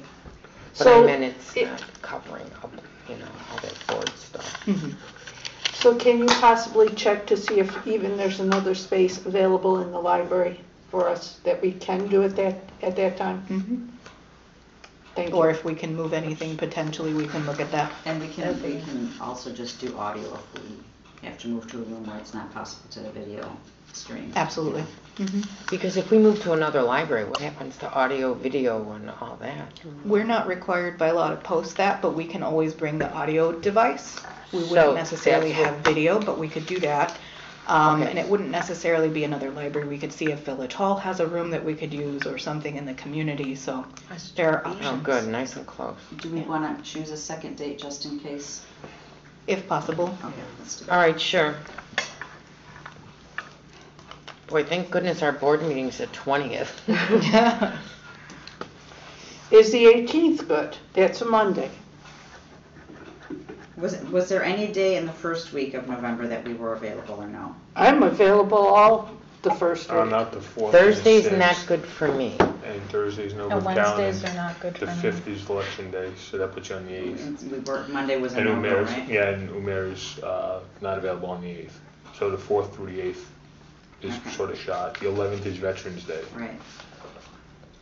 And we said 13, Roberto was not I'm available. out of town. Roberto and Sue are both unavailable. 14th? So that leaves the 15th or the 18th. What was on the 14th? What was the 15th? What day is that? It's a Is Friday. that a Friday? Oh, That's I fine. could do the 14th also because what I have scheduled is something during the day, so that's no big I deal. would prefer the 14th and not the 15th. I'm good with the 14th as an alternate. Are the both of you okay with the Thursday? 14th? That's a Thursday, correct? The Yes. 14th, I couldn't get here till probably 7:30 by rush. Okay. We can Okay. do 7:30. Oh, great, okay. Do we have a room on, The 14th? Oh, that's a huge No. Honest to God. We're having literacy up here because we're going to be doing, I believe, if I'm not mistaken, they're setting up for crafts or something. that's that. Oh, yeah, I know the craft swap is the, that time of the month. Yeah, so like ESL has been moved all over the place, like in. So we have no Find a room. home. Should we, How about the 18th then? I think the original, because it is, Valerie, you were out, it is a Shakespeare Project rehearsal. On the 12th. Yep, and we can probably ask them to move into the Kids' kids' space like they space did room, before. because that room is open, so, okay. yeah. Cool. All right then. But we were looking for an alternate. I know. Yeah. But if we don't need it, Well, I'll see if Jamie is Knowing that it's a available. rehearsal, Yes. I'm thinking that it would be okay. Well, I'm talking about the presenter though. Oh, right, Yeah. I'm sorry. That aspect, right. Yeah. Is the 18th okay? So so is the 12th yes or no? The 12th is the number one option. We're Oh. gonna try and see if we can move the rehearsal Okay, so that we can have okay, the training there if the presenter is available. okay. And did you want to But pick so another that, date? the 14th is a no. That's what we were gonna say for our second date, but that's a Right. no. Do we wanna do a Saturday? How about No. the 18th? I That can't week, do Saturdays. Saturday, Saturdays I and think, is the Sundays craft aren't swap, good for me. right? Not Sunday. So if it is, Oh, I never I'm doing the make it. craft swap. I am literally I unavailable work it. from the 18th to the 27th, except for our board meeting. That's my busiest. it's one of the busiest times of the year for business. The library will be closing in 15 Okay, so minutes. only the 12th, and then I'll ask for another date if the presenter's not available. Do so now. Is he the For now? only Fine. presenter? And then if we need to, wail and gnash our teeth, we will. Okay, all right, thank you. Thank you. No problem. And Okay. thank you for working on training. I appreciate that. Okay, 10B. Action on proposed policy 2.02 anonymous letters to the Board of Trustees. Okay, I didn't see that. Is it something you're going to discuss? No, it's in there. It's on in the page packet, 42. Oh, you know what it is? Discussed it It's last month attached. as well, right? This is, Or draft, thank you for pointing yes, that out. I was see gonna it. say, this is what it looks like. My mistake, okay, yes, now I see the draft. Awesome. At times, the library has received anonymous letters to the Board of Trustees or to myself as director. And I believe at the last meeting, we discussed an example policy from another library, which I have drafted this from. And so it's up to the board whether or not you would like to make a motion to approve this or discuss this. Yeah, I think we need something in place, so I'll go ahead and make a motion to approve the proposed policy 2.02 anonymous letters to the Board of Trustees policy.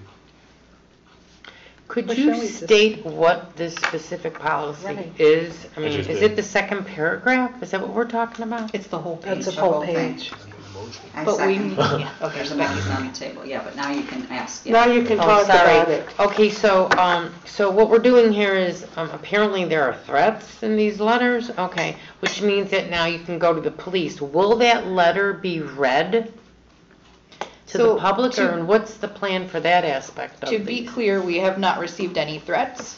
Oh, okay, But we have been receiving anonymous letters, and there was no clear policy or procedure for what to do with these letters or how we address them or where they go. And I have been sending the copies to the board as we have been receiving them, but again, there was no official policy. I So understand. a couple of the trustees asked that there be a policy in Surely. place. So then what we're doing is we'll all read it, but it won't be read in public. Anything like this would be potentially FOIA-able, so a public record. So does that mean we should read it in I'm just trying to figure out, how do we want to handle when we get those? If it's FOIA-able, just let I them think- FOIA it, right? Yeah, we don't There's need no to. reason you We have to handle them the same way publicize they've been stuff. handled, but now people who are sending them anonymously can understand what's going to happen to their letters. And no, we're not reading them at the board meetings or anything Okay. like that because they don't specifically say public comment. If letters come in and say gotcha. public comment, then they get read here. Okay, I understand. Yeah. But if I it's, understand. if it's a public comment letter, where it says public comment, then there needs to be a name attached to it as well. It can't be That's not anonymous. No, that's required. not required.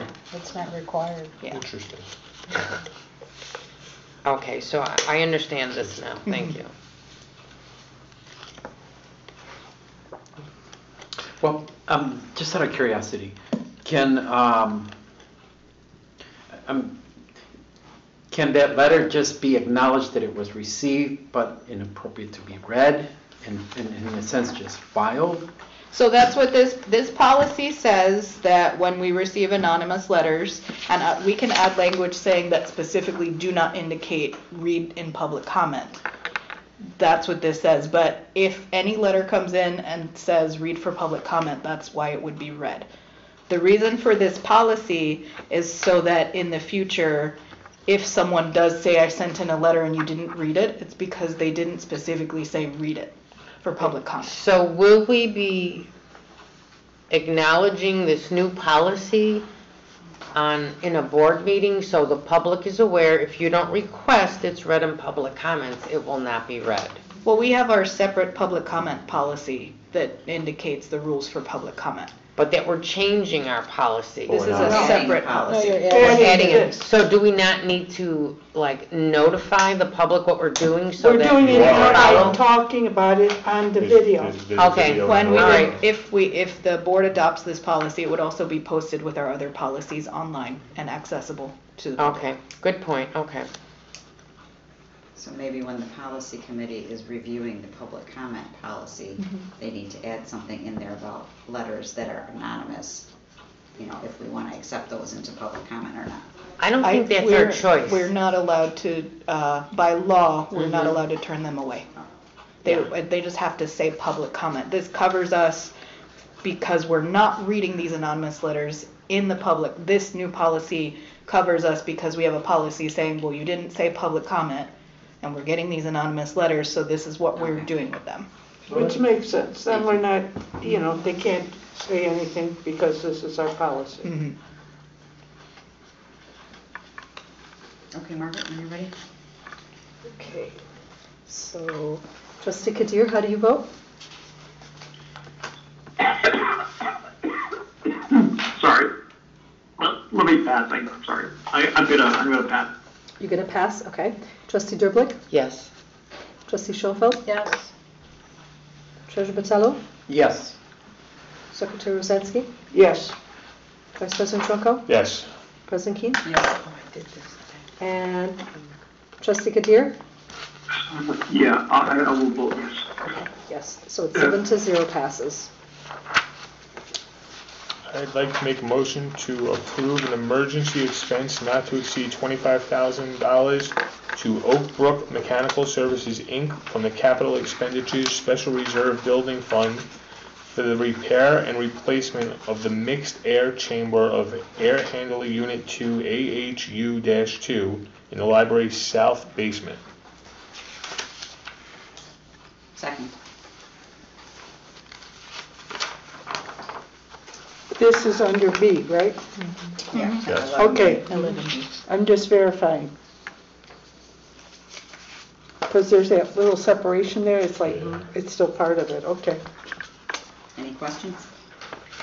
Yes, did we not receive a quote for the work that needs to be done on this? It's an emergency. Rich? Sure. Thank you.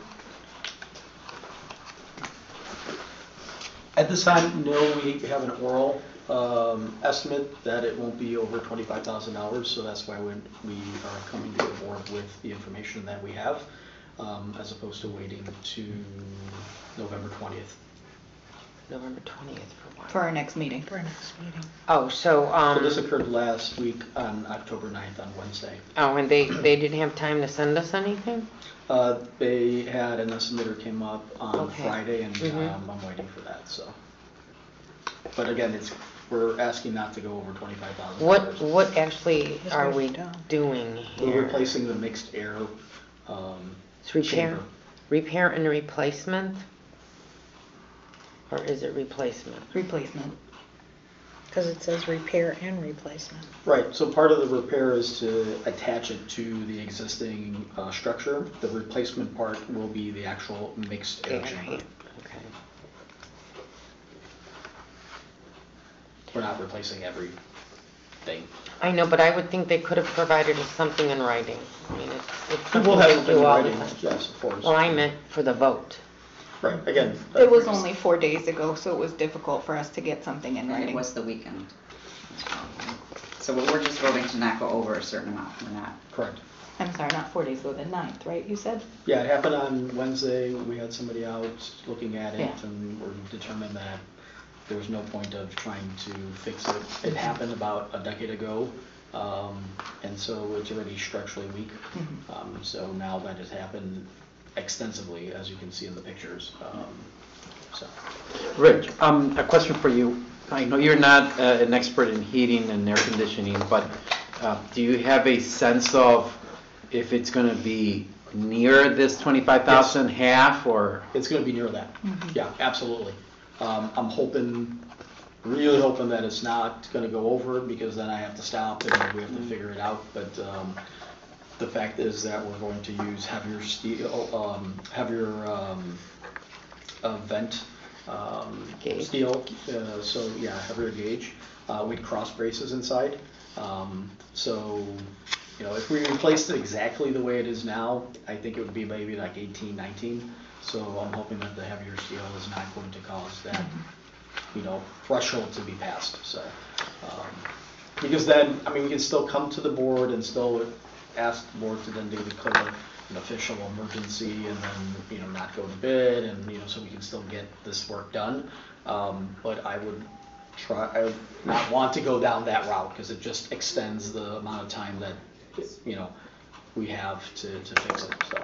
And the work that needs to be done, what's the net effect on the building right now? So right now what's happening is that the mixed chamber is not able to balance correctly. So I'm having to try to anticipate the software thinking its inputs are correct, but they're not, because there's gaping holes in the mixed air chamber. And so right now, because the weather is somewhat tempered, I mean, we're going to go cold tonight. I think there's a freeze warning. Yeah. But eventually, as it gets cold, you know, it's going to have more impact on the building. We won't be able to retain the heat as well. So then the heat now, with the damage, is essentially concentrated in the basement and not reaching. It's going through, but it causes the whole system to work harder, right? So the supply fan, the supply motor, that are all from 1998, are now working harder to try to draw more air in. The sensors are off because the sensors are thinking, hey, it's a closed system with this opening or this opening only that I'm controlling. But the program doesn't understand that, well, there's this huge gaping hole underneath, on top, that's drawing air in from the basement. That's cold. That's cold, and not, you know, if it's say you want to do return, that's one thing. But if you're grabbing air from the basement, there's a air intake that filters air in the basement with fresh air. Well, now it's grabbing that instead of just doing the return. So it just makes the whole unit work inefficient. And we're going into a time of the year where, you know, this work will require, part of the issue with the emergency is that the work requires us to shut down the unit for about 3 days. So the west side of the building, the whole floor, this whole floor, everything from the commons west, we'll maybe run it in the morning a little bit, then turn it off so they can work down there. They're going to have to cut this thing is like 12 feet tall, by probably 8 feet, 10 feet wide, by another 12 feet. And so there's no opening to get it out of the basement. So they have to, you know, cut it, maybe torches, so you don't want to have the air system working and taking those fumes through the building, right? Because the filters are not going to remove that kind of fume. So, Well, and they'll cause a danger for the people using the torches. Right. We So also need to get this repaired as soon as possible, because as Rich said, the part of the system was made in 1998? Yeah. So the longer it has to work hard, the more chance of worse repairs would be needed. Yes, You know. definitely. Rich, can I ask you a question? Yeah. When was the last time was this actually reviewed for maintenance? I mean, how did this it's occur? continually. Oh, so what happened was, if you look at the picture on page 2, this orange device, it is a motor. It's called an actuator, and it failed. It provides electricity and tension to open up the fresh air dampers, and when it fails shut for safety, as well as freeze protection in the winter. But the system was operating under the assumption that was going to be open, and it closed the return. So if you look at, say, this container, it has a straw, you're sucking air out of here, and everything's closed. It structurally failed, or you could say imploded, but structurally failed, you know, in order. It's just like a can or a, you know, bottle. So. Or like a water bottle. Yeah, and we 4 times a year, we inspect everything. It just failed, and it just failed in such a way that, it caused this kind of issue. So the replacement will have more structure, and it'll be more stable. We're also going to ask the BAS, the building automation system supplier, to add a sensor in there that's a static pressure sensor, and code it in such a way that if there's a negative pressure that's building up, then it shuts down the system, which wasn't in there, and that could have prevented this. But again, when they designed it back in '98, it wasn't added in there, and we haven't added it since then. So, Thank you. Yep, absolutely. Yeah. Okay, Margaret. Okay. Trustee Kadir, how do you vote?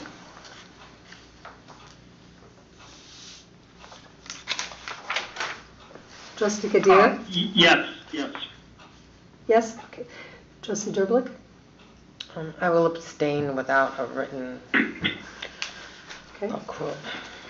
Trustee Schoenfeld? I'm not actually voting because there's no quote. How can you vote So on something abstain? if you don't abstain? Okay. Treasurer Batello? Yes. Secretary Rosansky? Yes. Vice President Trunko? Yes. President King? Yes.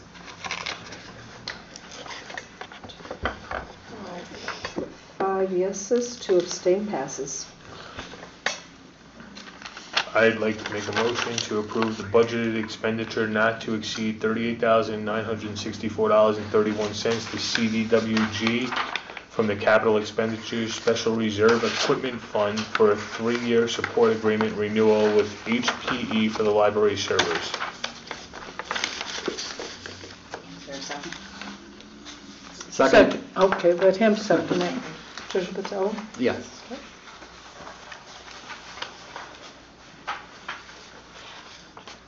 Any questions? I guess I'd like to know, I'm looking at pages and pages of line items, trying to understand. It's a 3-year support agreement.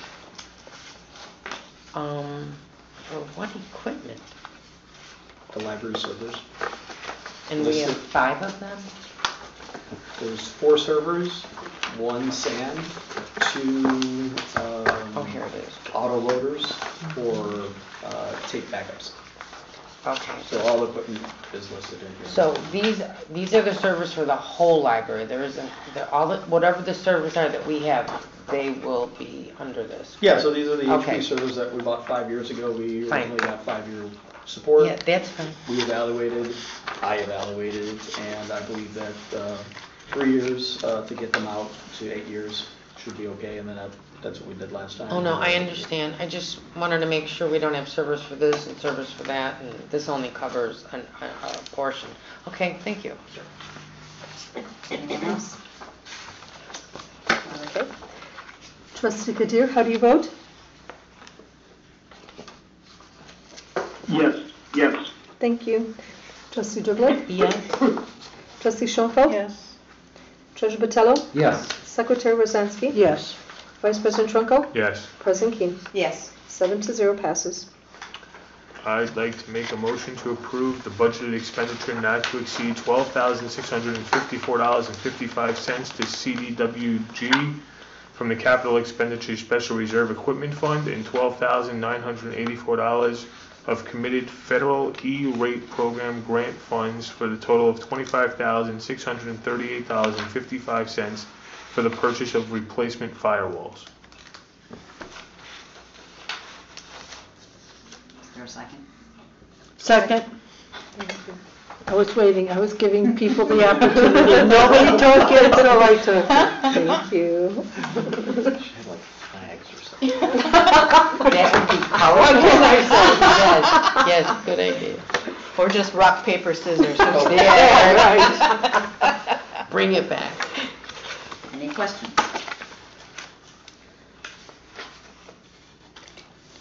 All right, That's Margaret? Trustee Kadir, how do you vote?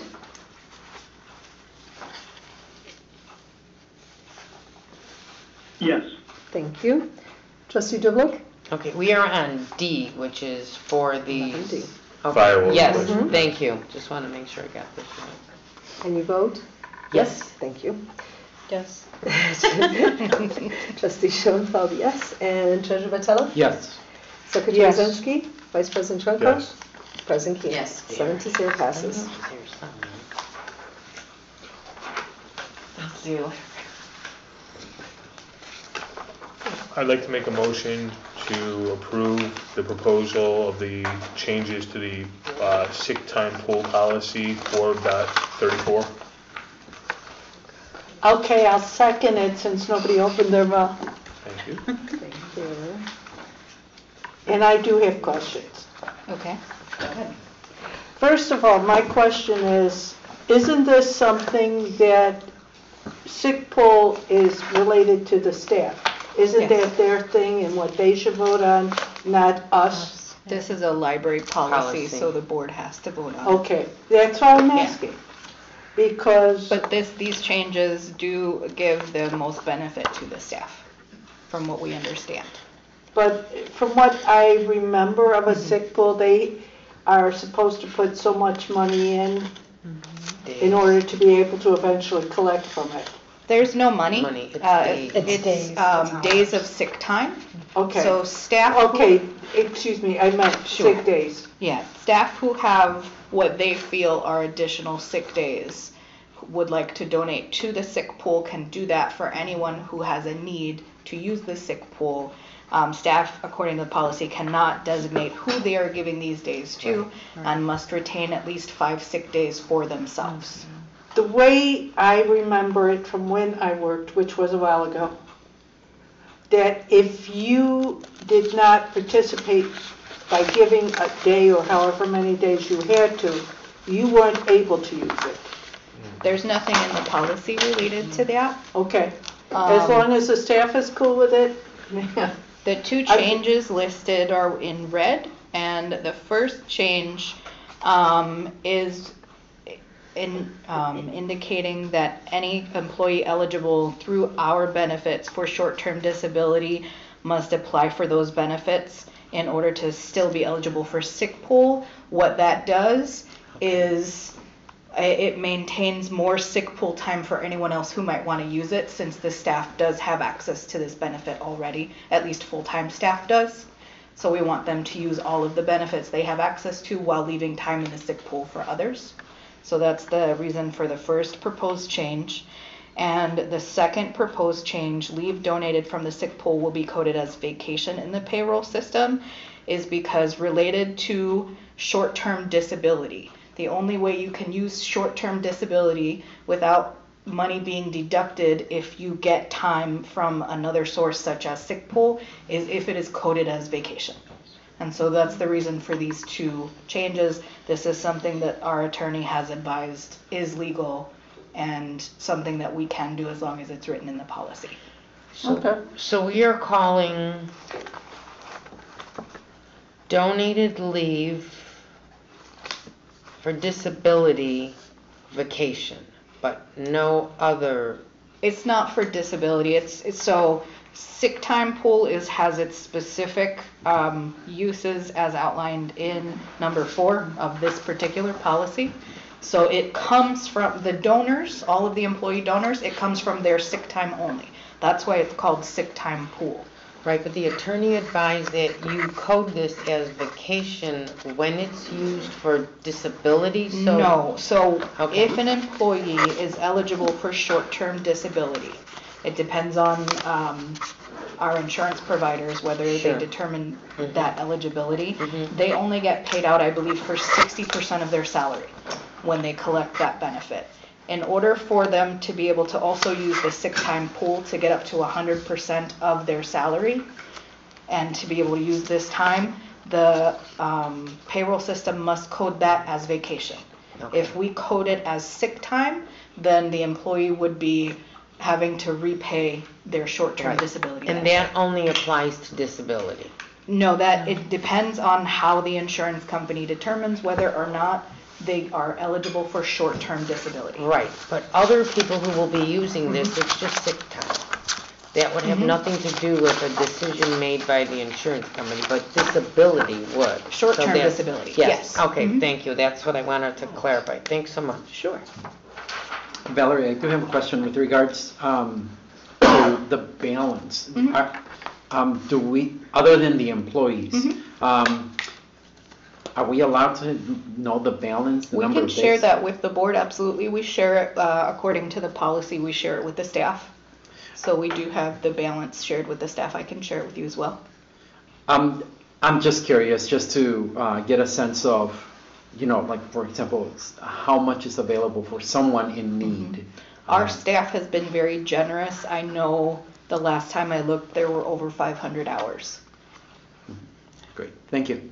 Can I ask another question? In Yes. terms of that now, is it able to be rolled over for the next fiscal year? Doesn't expire. There's, in the policy, it says it does not expire once it's in the So sick it can pool. multiply from year to year? Yes, the sick pool can, yes.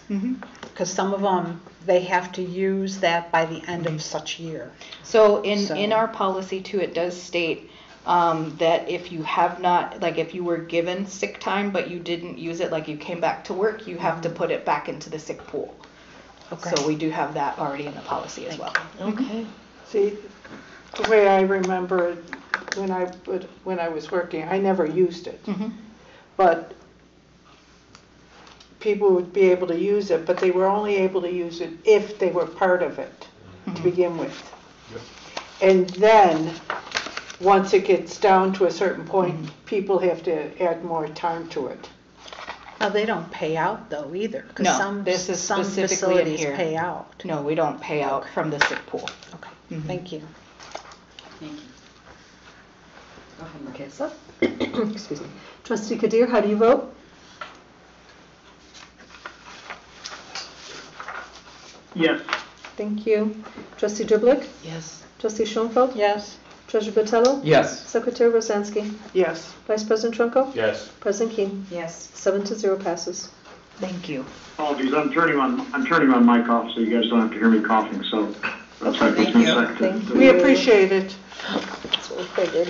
I'd like to make a motion to approve Executive Director Valerie Marshall and Assistant Director Victoria Lutz as signers on all Niles Main District Library bank accounts and to remove former Executive Director Cindy Rademacher from all library bank accounts.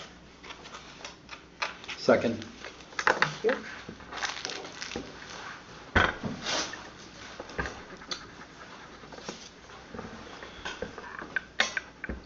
Does anyone have any Okay. questions?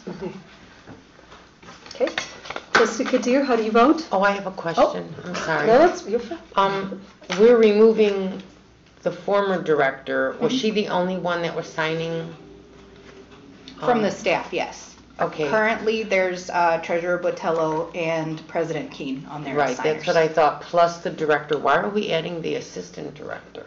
Because there are times when I'm not here. For example, when I was on vacation most recently, I couldn't sign payroll. And so. And would one of them be able to do that? Yes. Okay. I'm not in favor of giving the assistant director the duties of the director. I think it's starting to become a pretty gray area.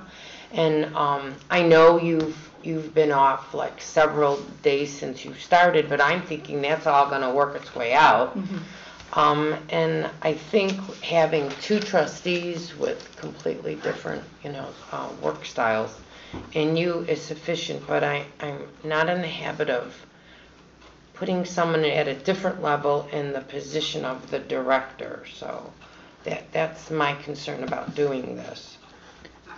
And can I ask another question? Why did it take so long to take Cindy off the actual? That I do not know. I was not aware she was still on the accounts. Because that would have been the responsibility. My understanding was that Pilar was added onto the account, so I don't know why Cindy wasn't removed at that time. I just became aware that Cindy was still on there, so that's why. And it does require a board vote for this to be enacted. The institutions won't do anything. But you were on the account. I'm on the account. I don't have signing privileges for all of the bank accounts. Oh, so that wasn't done either, I No. see. Okay, got it. All right. So just as FYI, I participated in some of the discussions with Pilar, and if you remember, there was a lot going on in Pilar's plate during that time. So I set in and we made adjustments to the credit card where we added Rich as a signer for that account. And the other accounts, we simply did not have sufficient time to address all of those needs. So with regards to my oversight, that's part of the reason, the overwhelming amount of work that needed to be done during that time. But that's a long span, though, that's why I'm questioning that.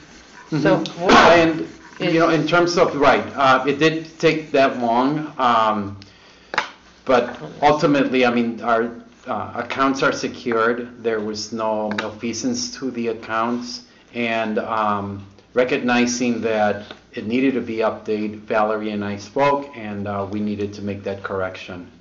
So we acted. Now, yes, it was delayed, but other than saying there was a lot going on during that time, and to reassure the public, our accounts were in no way compromised. And is Rich still somewhere as a signer? Yes. And what is the purpose of that? What's the purpose of that? Through the credit union credit card for expenses that, what was the underlying communication that we had? Because Absolutely. The credit card is from the Northwest Credit Union, and they require individual grantors and securers. So I and yourself are on there, and we personally guarantee that if the library were to default, we would pay any debts that the library incurred. So previously, we had the director take that responsibility and some board members, like yourself. But at that time, nobody would, and we needed someone to be on there, so. I would. Can you repeat that? At that time, nobody would do, I didn't catch that. What were you saying, Rich? We didn't have anyone that was willing to guarantee the credit card expenses if the library defaulted. I know we can't make the change because it's not on the agenda, but I personally do not feel comfortable with having a staff member be the personal guarantor on something for the library. I don't feel that's proper. I don't feel that's the right way to do that at all. So we can look into putting that on the November agenda. Please, because Yeah, I believe it used to be the treasurer. We need more than one. So that's fine. Treasurer and president. I'm sure somebody will step up. If not, I will. I'm more than happy to. But I don't think that you should have to do that as part of your job. I was happy to step in and take Rich, you're always happy to step in. That's what's great about you. If you take over, then it makes perfect sense to me. That's. Thank you. I think it's a heavy obligation for an employee. Yes.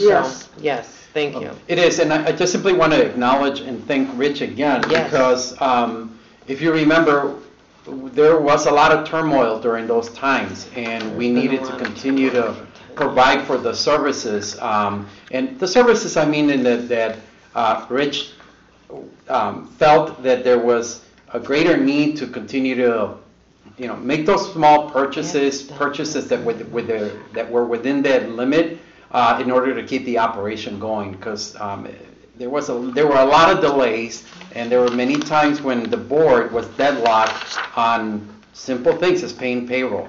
So, Rich, thank you so much, and welcome the discussion on making changes to that, the way that account works. And related to why I am proposing that the assistant director also be added as a signer is because the assistant director does act as the director when I am not here. And the way that I view that position is that she knows everything that I know. And it's also a double check so the auditors are actually here starting to do our audit for the previous fiscal year. And every time we have more than one person, more than one staff member looking at something and aware of something financially, it protects the institution against potential fraud. And so that's my recommendation of having another person who can potentially do this and has their eyes on the checks that are signed Well, she can definitely have her eyes on everything, yeah. but as far as the authority, it should be the director.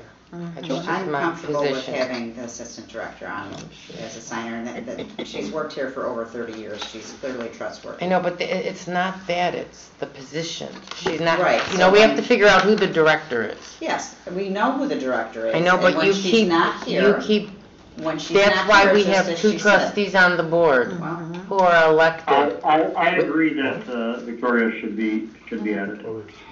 because we can sign. That's So fine. with, I think we've discussed it enough, so if you want to. Are we finished discussing it? I'll close in saying that I have had to step in and come in and provide a signature. I'm glad to continue to do that, but I have no problem with Ms. Cruz coming in, being added. I also, I'll add something very quick. Part of being an assistant director is to eventually, potentially, one day become a director. And the more responsibilities that we introduce Victoria to, the better we're doing as a library to get her ready if she's ever interested in that next potential step. And something as simple as this action is another thing of showing trust to the staff that we've now put in place versus not trusting the staff, which was the prior practice of certain members of this board. Trust is not my concern. It's the grading of the positions. I understand. Just so I can be That's clear. your opinion, and I give mine. I move to proceed to a vote. Sounds like a plan. Okay. Trustee Kadir, how do you vote? Yes. Trustee Drblick? No. Trustee Schoenfeld? I abstain. Treasurer Patello? Yes. Secretary Rosansky? Yes.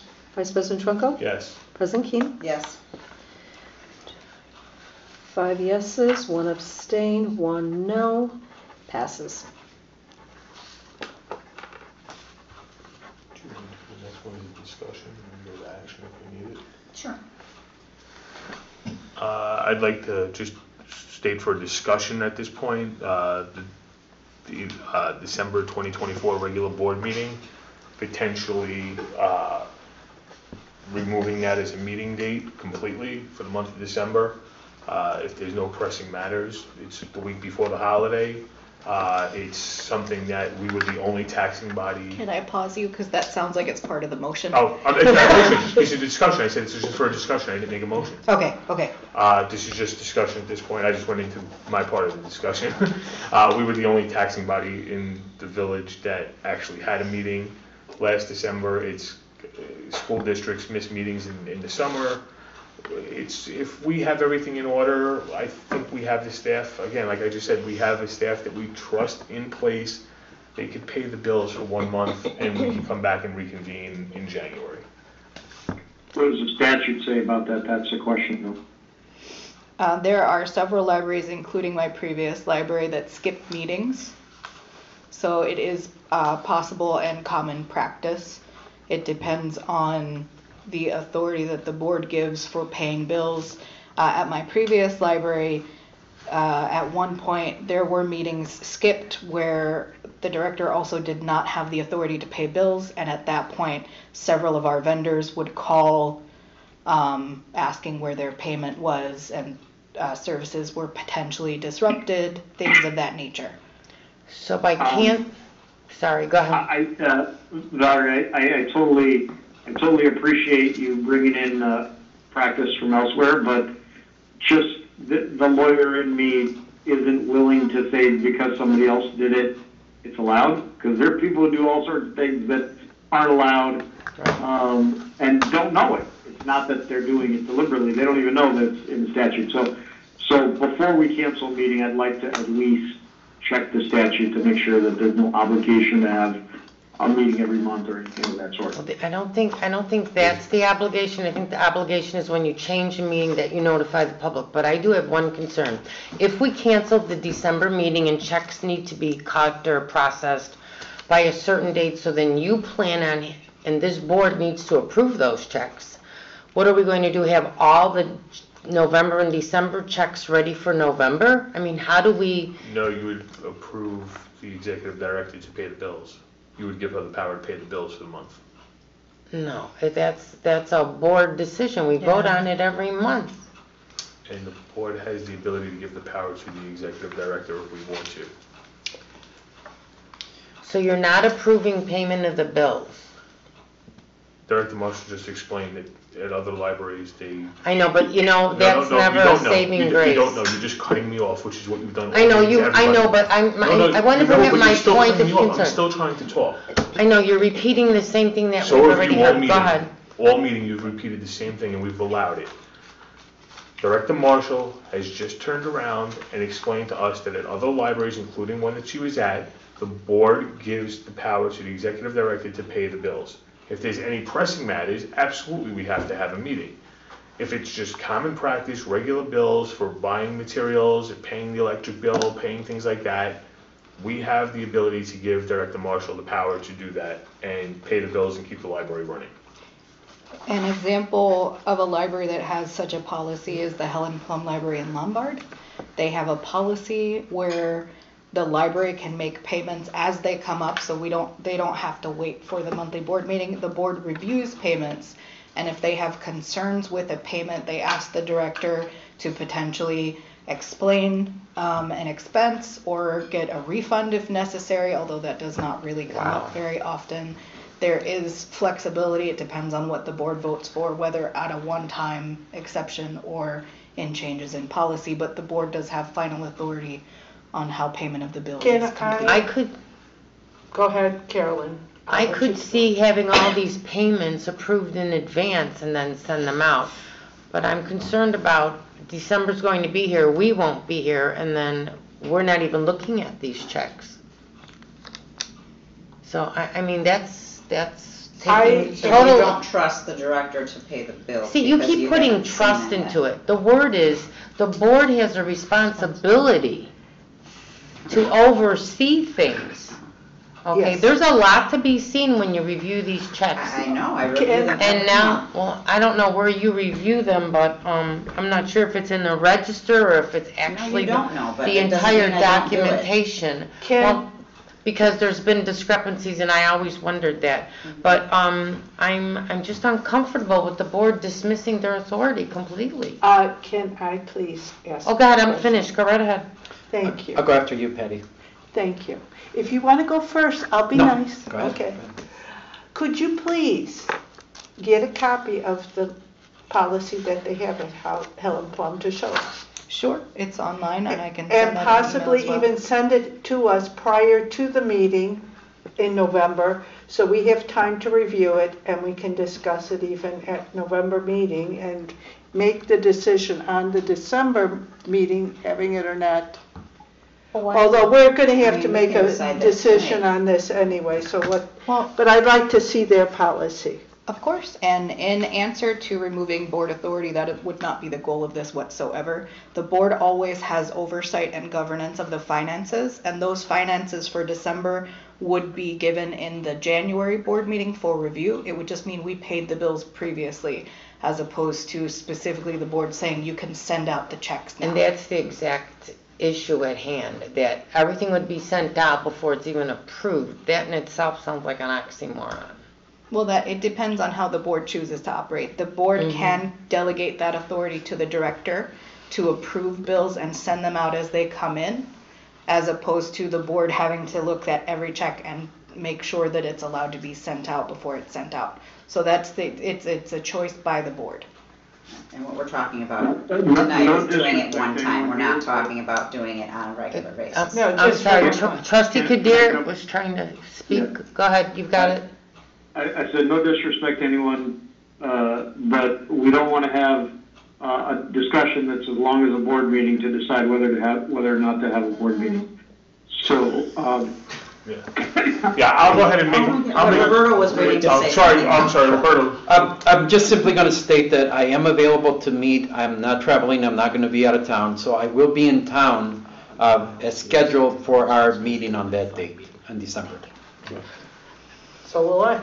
And to answer Trustee Kadir's question, Rich looked up the statutes, and as long as the board has no fewer than 5 meetings within a fiscal year, it is allowable per statute. All right, I have a that's question. all I wanted to know. Valerie, do And you, then for, the other thing I was gonna say is that if there's a debate on this, we could also agree to have a board meeting which only has approval of bills on it and just has no new items. You could do that as well. do you foresee any other So things? that would be a pretty quick board meeting, of course, Yeah, good idea. presumably. Are you done now? Because somebody else has some questions. Yeah, I'm- Thank you. Go I'm just ahead. wondering if you know of anything else that we would be, I don't know of any pressing matters in December, especially if the levy is decided before December 3rd as it has to it be. has to be. But we never know if, like with the air conditioning Right. unit, if an emergency might arise. Well, emergency. Can we,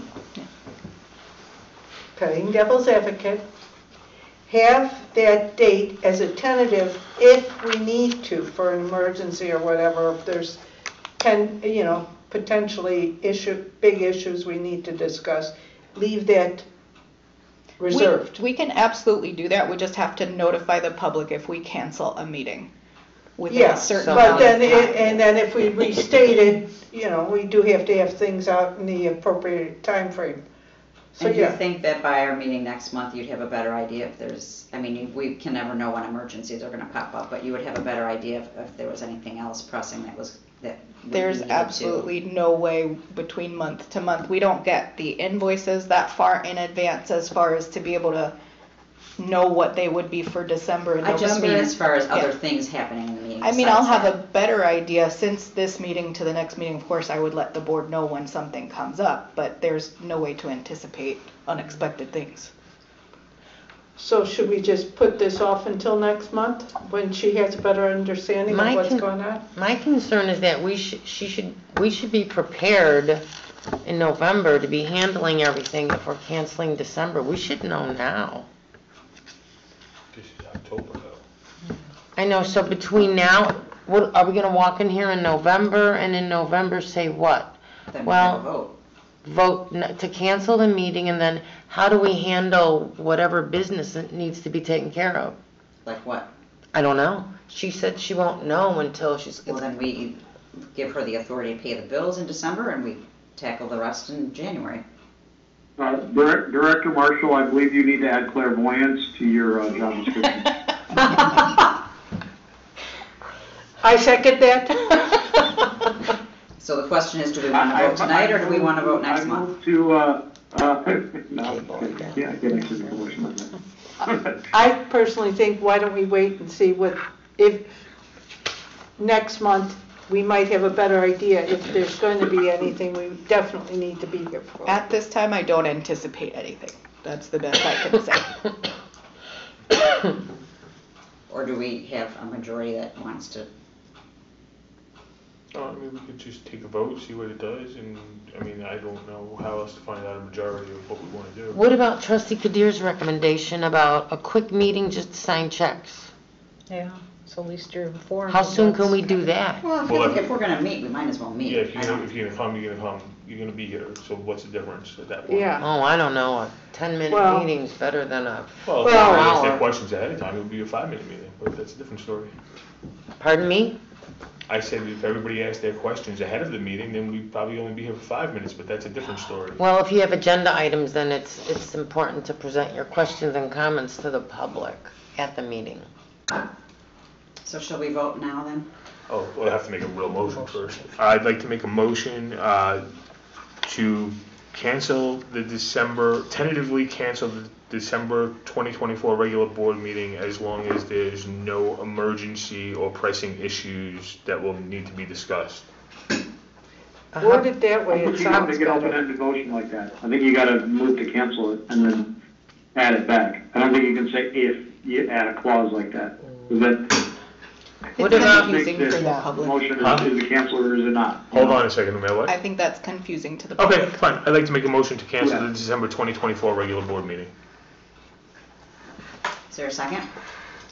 I'd like to amend the motion to cancel the December, Do we We need didn't a vote second on- before she amends it? Yes. Okay, Okay. I'll second it so she can make her amendment. I would like to amend it to say,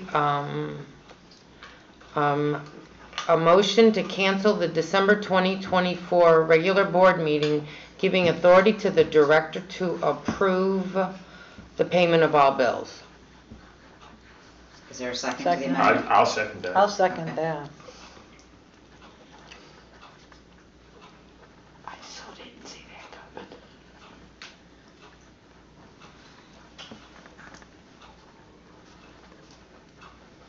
I'm sorry, who seconded that? Me.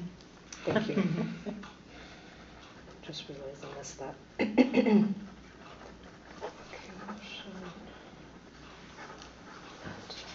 Okay, so we are having we're ready, right? We're gonna vote on the On amendment. the amended motion, exactly. To cancel the 24th, December 2024 meeting, but give the authority to the director to pay all bills. Okay. Trustee Kadir, how do you vote? Yes. Thank you. Trustee Drblick? No. Trustee Schoenfeld? No. Treasurer Batello? I'm going to pass. Secretary Rosansky?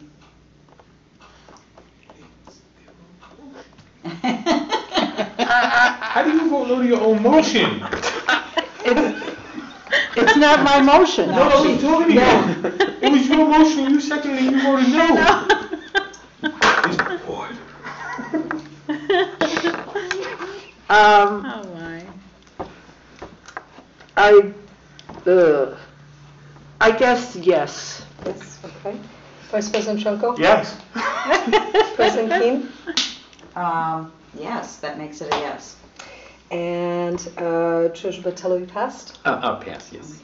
But if you pass, You're back. You have to now either you have to vote. abstain, you Okay. have to Abstain. Exactly, thank you, yes.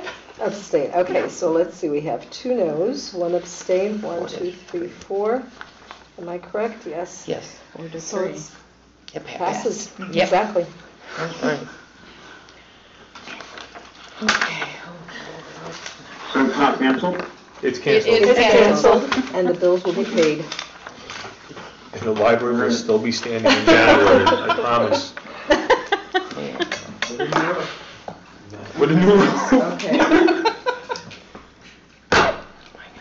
New membrane. Alright. All right, action, Strategic plan now, isn't it? yeah, strategic planning consultant. At this point, we'll do a discussion for selection of the strategic planning consultant based on the proposals received. So Valerie, you gave us 3 different proposals for Yes. strategic plan. Would you like to talk about? Thank you. Sure.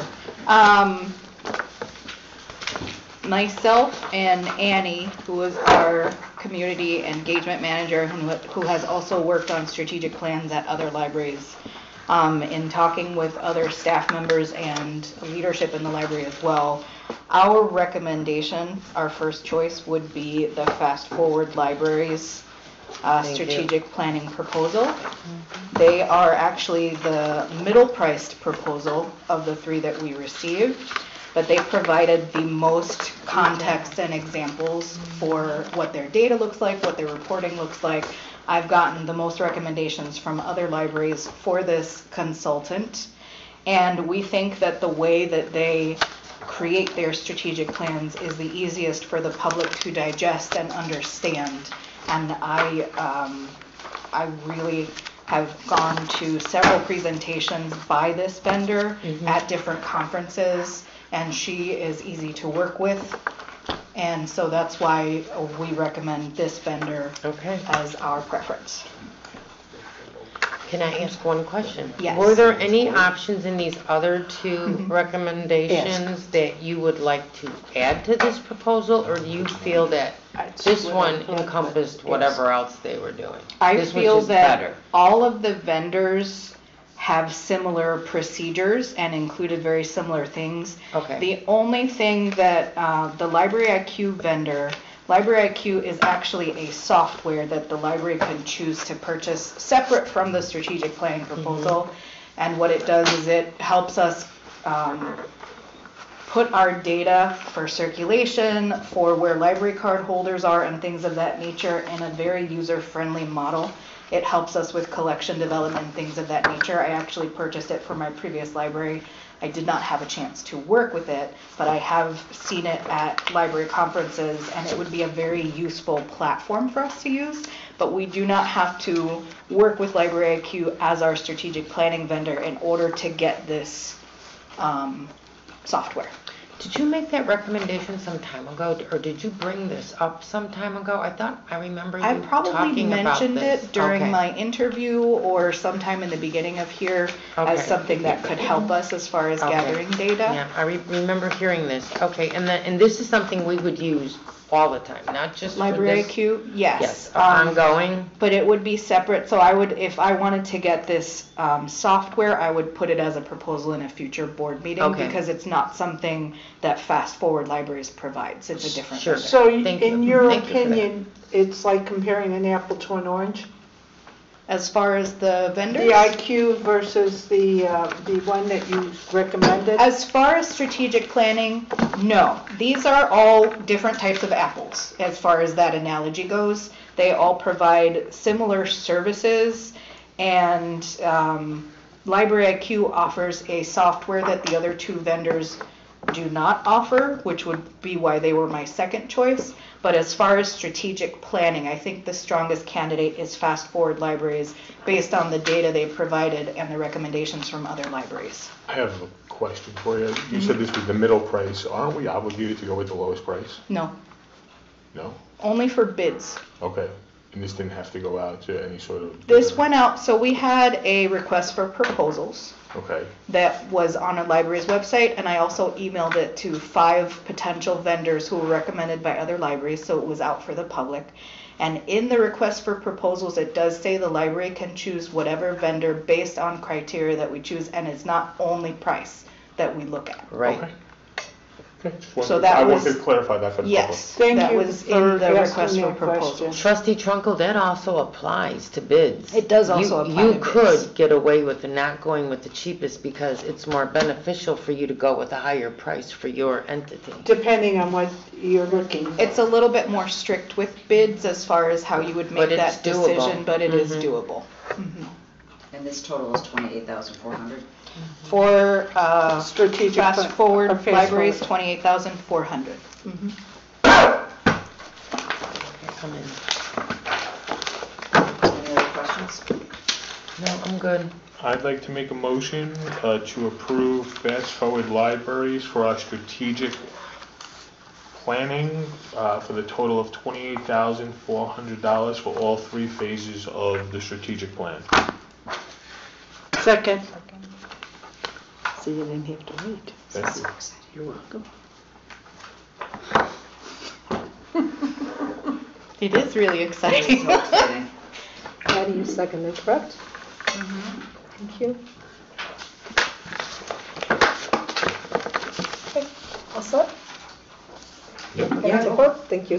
Trustee Kadir, how do you vote? Yes. Trustee Driblik? Yes. Trustee Schoenfeld? Yes. Treasurer Battello? Yes. Vice President, or Secretary Rosansky? Yes. Vice President Trumbull? Yes.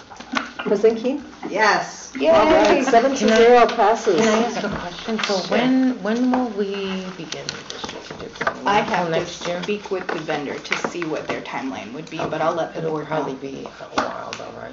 I don't know, it depends on their schedule with other Okay, How to libraries. fit us in. Okay, Mhm. wonderful. Thank you so much. I'd Doing like all to that. I'd like to make a motion to move to executive session to discuss minutes of meetings lawfully closed under the Open Meetings Act, whether for purposes of approval by the body of the minutes or the semi-annual review of the minutes as mandated by section 2.06.5 ILCS 120/2C21. Second. Now I got 3 I people heard Patty seconding my first. stuff. I heard Patty first as well. Thank you. And the time? And the loudest. 12. Thank you. And Trustee Kadir, how do you vote? Yes. Thank you. Trustee Driblik? Yes. Secretary, excuse me, Trustee Schoenfeld? Yes. Yes, okay. Treasurer Battello? Yes. Secretary Rosansky? Yes. I said yes. Vice President Schoenfeld? Yes. Thank you. And President Keane? Yes. Thank you. Could we take a 7-0 3-minute break? passes. Yes, please. Thank you. We don't have to vote on it, right? No. Awesome. minutes away. Oh. All right, so we are back in open session. We'll need someone to make a motion to resume open session. I'd like to make a motion to resume open session at 9:43 PM on October 16th. Second. All in favor? Aye. Perfect. I'm opposed, I'd like to stay in closed session. Forgot you it was hang that there. Can somebody hit the end button on that? I wish I knew that. Or can we just ignore the hand? And give up. Just stay on the phone when we leave. There you go. Val, this is the closed session, I'd like so to. it's gonna need the date put on there, please. I'd like to make a motion to approve, can I do all of them at once, or does it have to be each individual? You can do them all at once. Okay. I'd like to make a motion to approve the minutes of May 30th, 2023, July 10th, 2023, July 17th, 2024, and July 31st, 2023 executive closed session minutes with corrections. grammatical corrections and people's names spelled correctly. Second. Oops. Oh wait, I need that again for the next motion. Oh, second. Sue. Sue Oh, already no, did. Sue seconded it, I'm sorry. I'm just, It's getting past your bedtime, isn't it? I'm paying attention to him taking my minutes, I'm I'm sorry. gonna give them back, I promise. We Trustee don't have them. Kadir? To approve the minutes, Trustee Kadir? Yeah. Trustee Derblick? Yes. Trustee Schoenfeld? Yes. Treasurer Botello? Yes. Secretary Rosansky? Yes. Vice President Trunko? Yes. President Keen? Yes. All yes passes. I'd like to make a motion to keep, the motion to keep the minutes confidential. Make a motion confidential for May 30th, 2023, July 10th, 2023, July 17th, 2024, and July 31st, 2023 executive closed session minutes. Second. Trustee Kadir? Yeah. Trustee Derblick? Yes. Trustee Schoenfeld? Yes. Treasurer Botello? Yes. Secretary Rosansky? Yes. Vice President Trunko? Yes. President Keen? Yes. All yeses pass. Any other? Okay. Does anyone have any other? Madam President, under other, I am making a request for us to form a committee to discuss finances and to form a committee itself. Okay, so to form a finance committee. Yes, Okay. please. I would like to say yes, we can form the committee. I would like to appoint you as the head of that committee. Would you accept? Yes, thank you. Is anyone interested in serving? I have no problem. I am. Well, do we want a Well, committee you're also more on the than policy two? committee, right? So, I'm on the policy, so if somebody else is on this, it's fine. okay. Do you both want to be on it, or do you? Oh, yeah, sure. Oh, you can't do three. Could it be a committee of the whole? Can't do three. Well, but Oh. You can if you choose to. It's not in our bylaws. In our bylaws, it says at least, so I think you can do 3. Yeah, If I but remember correctly, I don't have it right on the top of my head. If it's 3, then it has to be an open meeting, It's a doesn't quorum. it? No, so when you assign a committee, the committee itself has its own quorum. So with 3 Three, board yeah, members and or two. 3 committee members, the quorum is 2. 2. So that's separate from a full board meeting in that quorum. As soon as a committee is delegated, it has its own quorum to Right. conduct business. And whoever is on the committee cannot discuss committee business outside of the committee. and Can we actually form this committee right now since it wasn't on the original agenda? I cannot guarantee saying yes, but my understanding is because this is a responsibility of the president, and it's not an action of the full board, that we can do it. That is my understanding. Okay, just making sure. and I would like to also appoint or you have a question first? Yeah, I just thought of something. I forgot which one of you said that, but if you're on this board and you cannot discuss what transpires Not until you're in the this board committee, then maybe you can't give copies of what, remember I asked you, could we get copies of whatever you discuss at some meeting? Maybe you can't do that either? So we can share information. Okay. That information is board business, and the committee Okay. can report to the board. So the other- What we can't do is hold a meeting making decisions. Oh, got you, okay, okay, thank you, sorry about that. It's like when they had the bylaw committee, they reviewed them and they said, okay, these are changes we would like to see put before the board. And then the board voted on whether those changes were made. It's the same thing with that committee. And committee members of the bylaws committee did not discuss what recommendations we would make to the full board outside of those meetings, because that has to be public record. But as far as sharing the information with the rest of the board, we are allowed to do that. Okay, thank you. All right, do we know when we want to meet? So that will be up to. Okay, you'll let us I know. will send out Thank you. possible dates, and Sure. we'll be working both of you, so that we can come into an agreement on those specific dates. Sure, absolutely. I'd also like to appoint Director Marshall as the staff liaison to the committee. Thank you. As you are to the others. Awesome. Should we include Lucy or anything if there's any questions with checks or things like that nature, or policies and procedures for her, or no? We can, but it's more difficult for her schedule for her to attend the committee meetings. But if the committee gives me questions, I can get them from her and then bring them to the committee. Okay. Is there any other? Yeah. I'd like to make a motion to adjourn the October board meeting at 9:50 p.m. Thank you. Second. All in favor? Aye.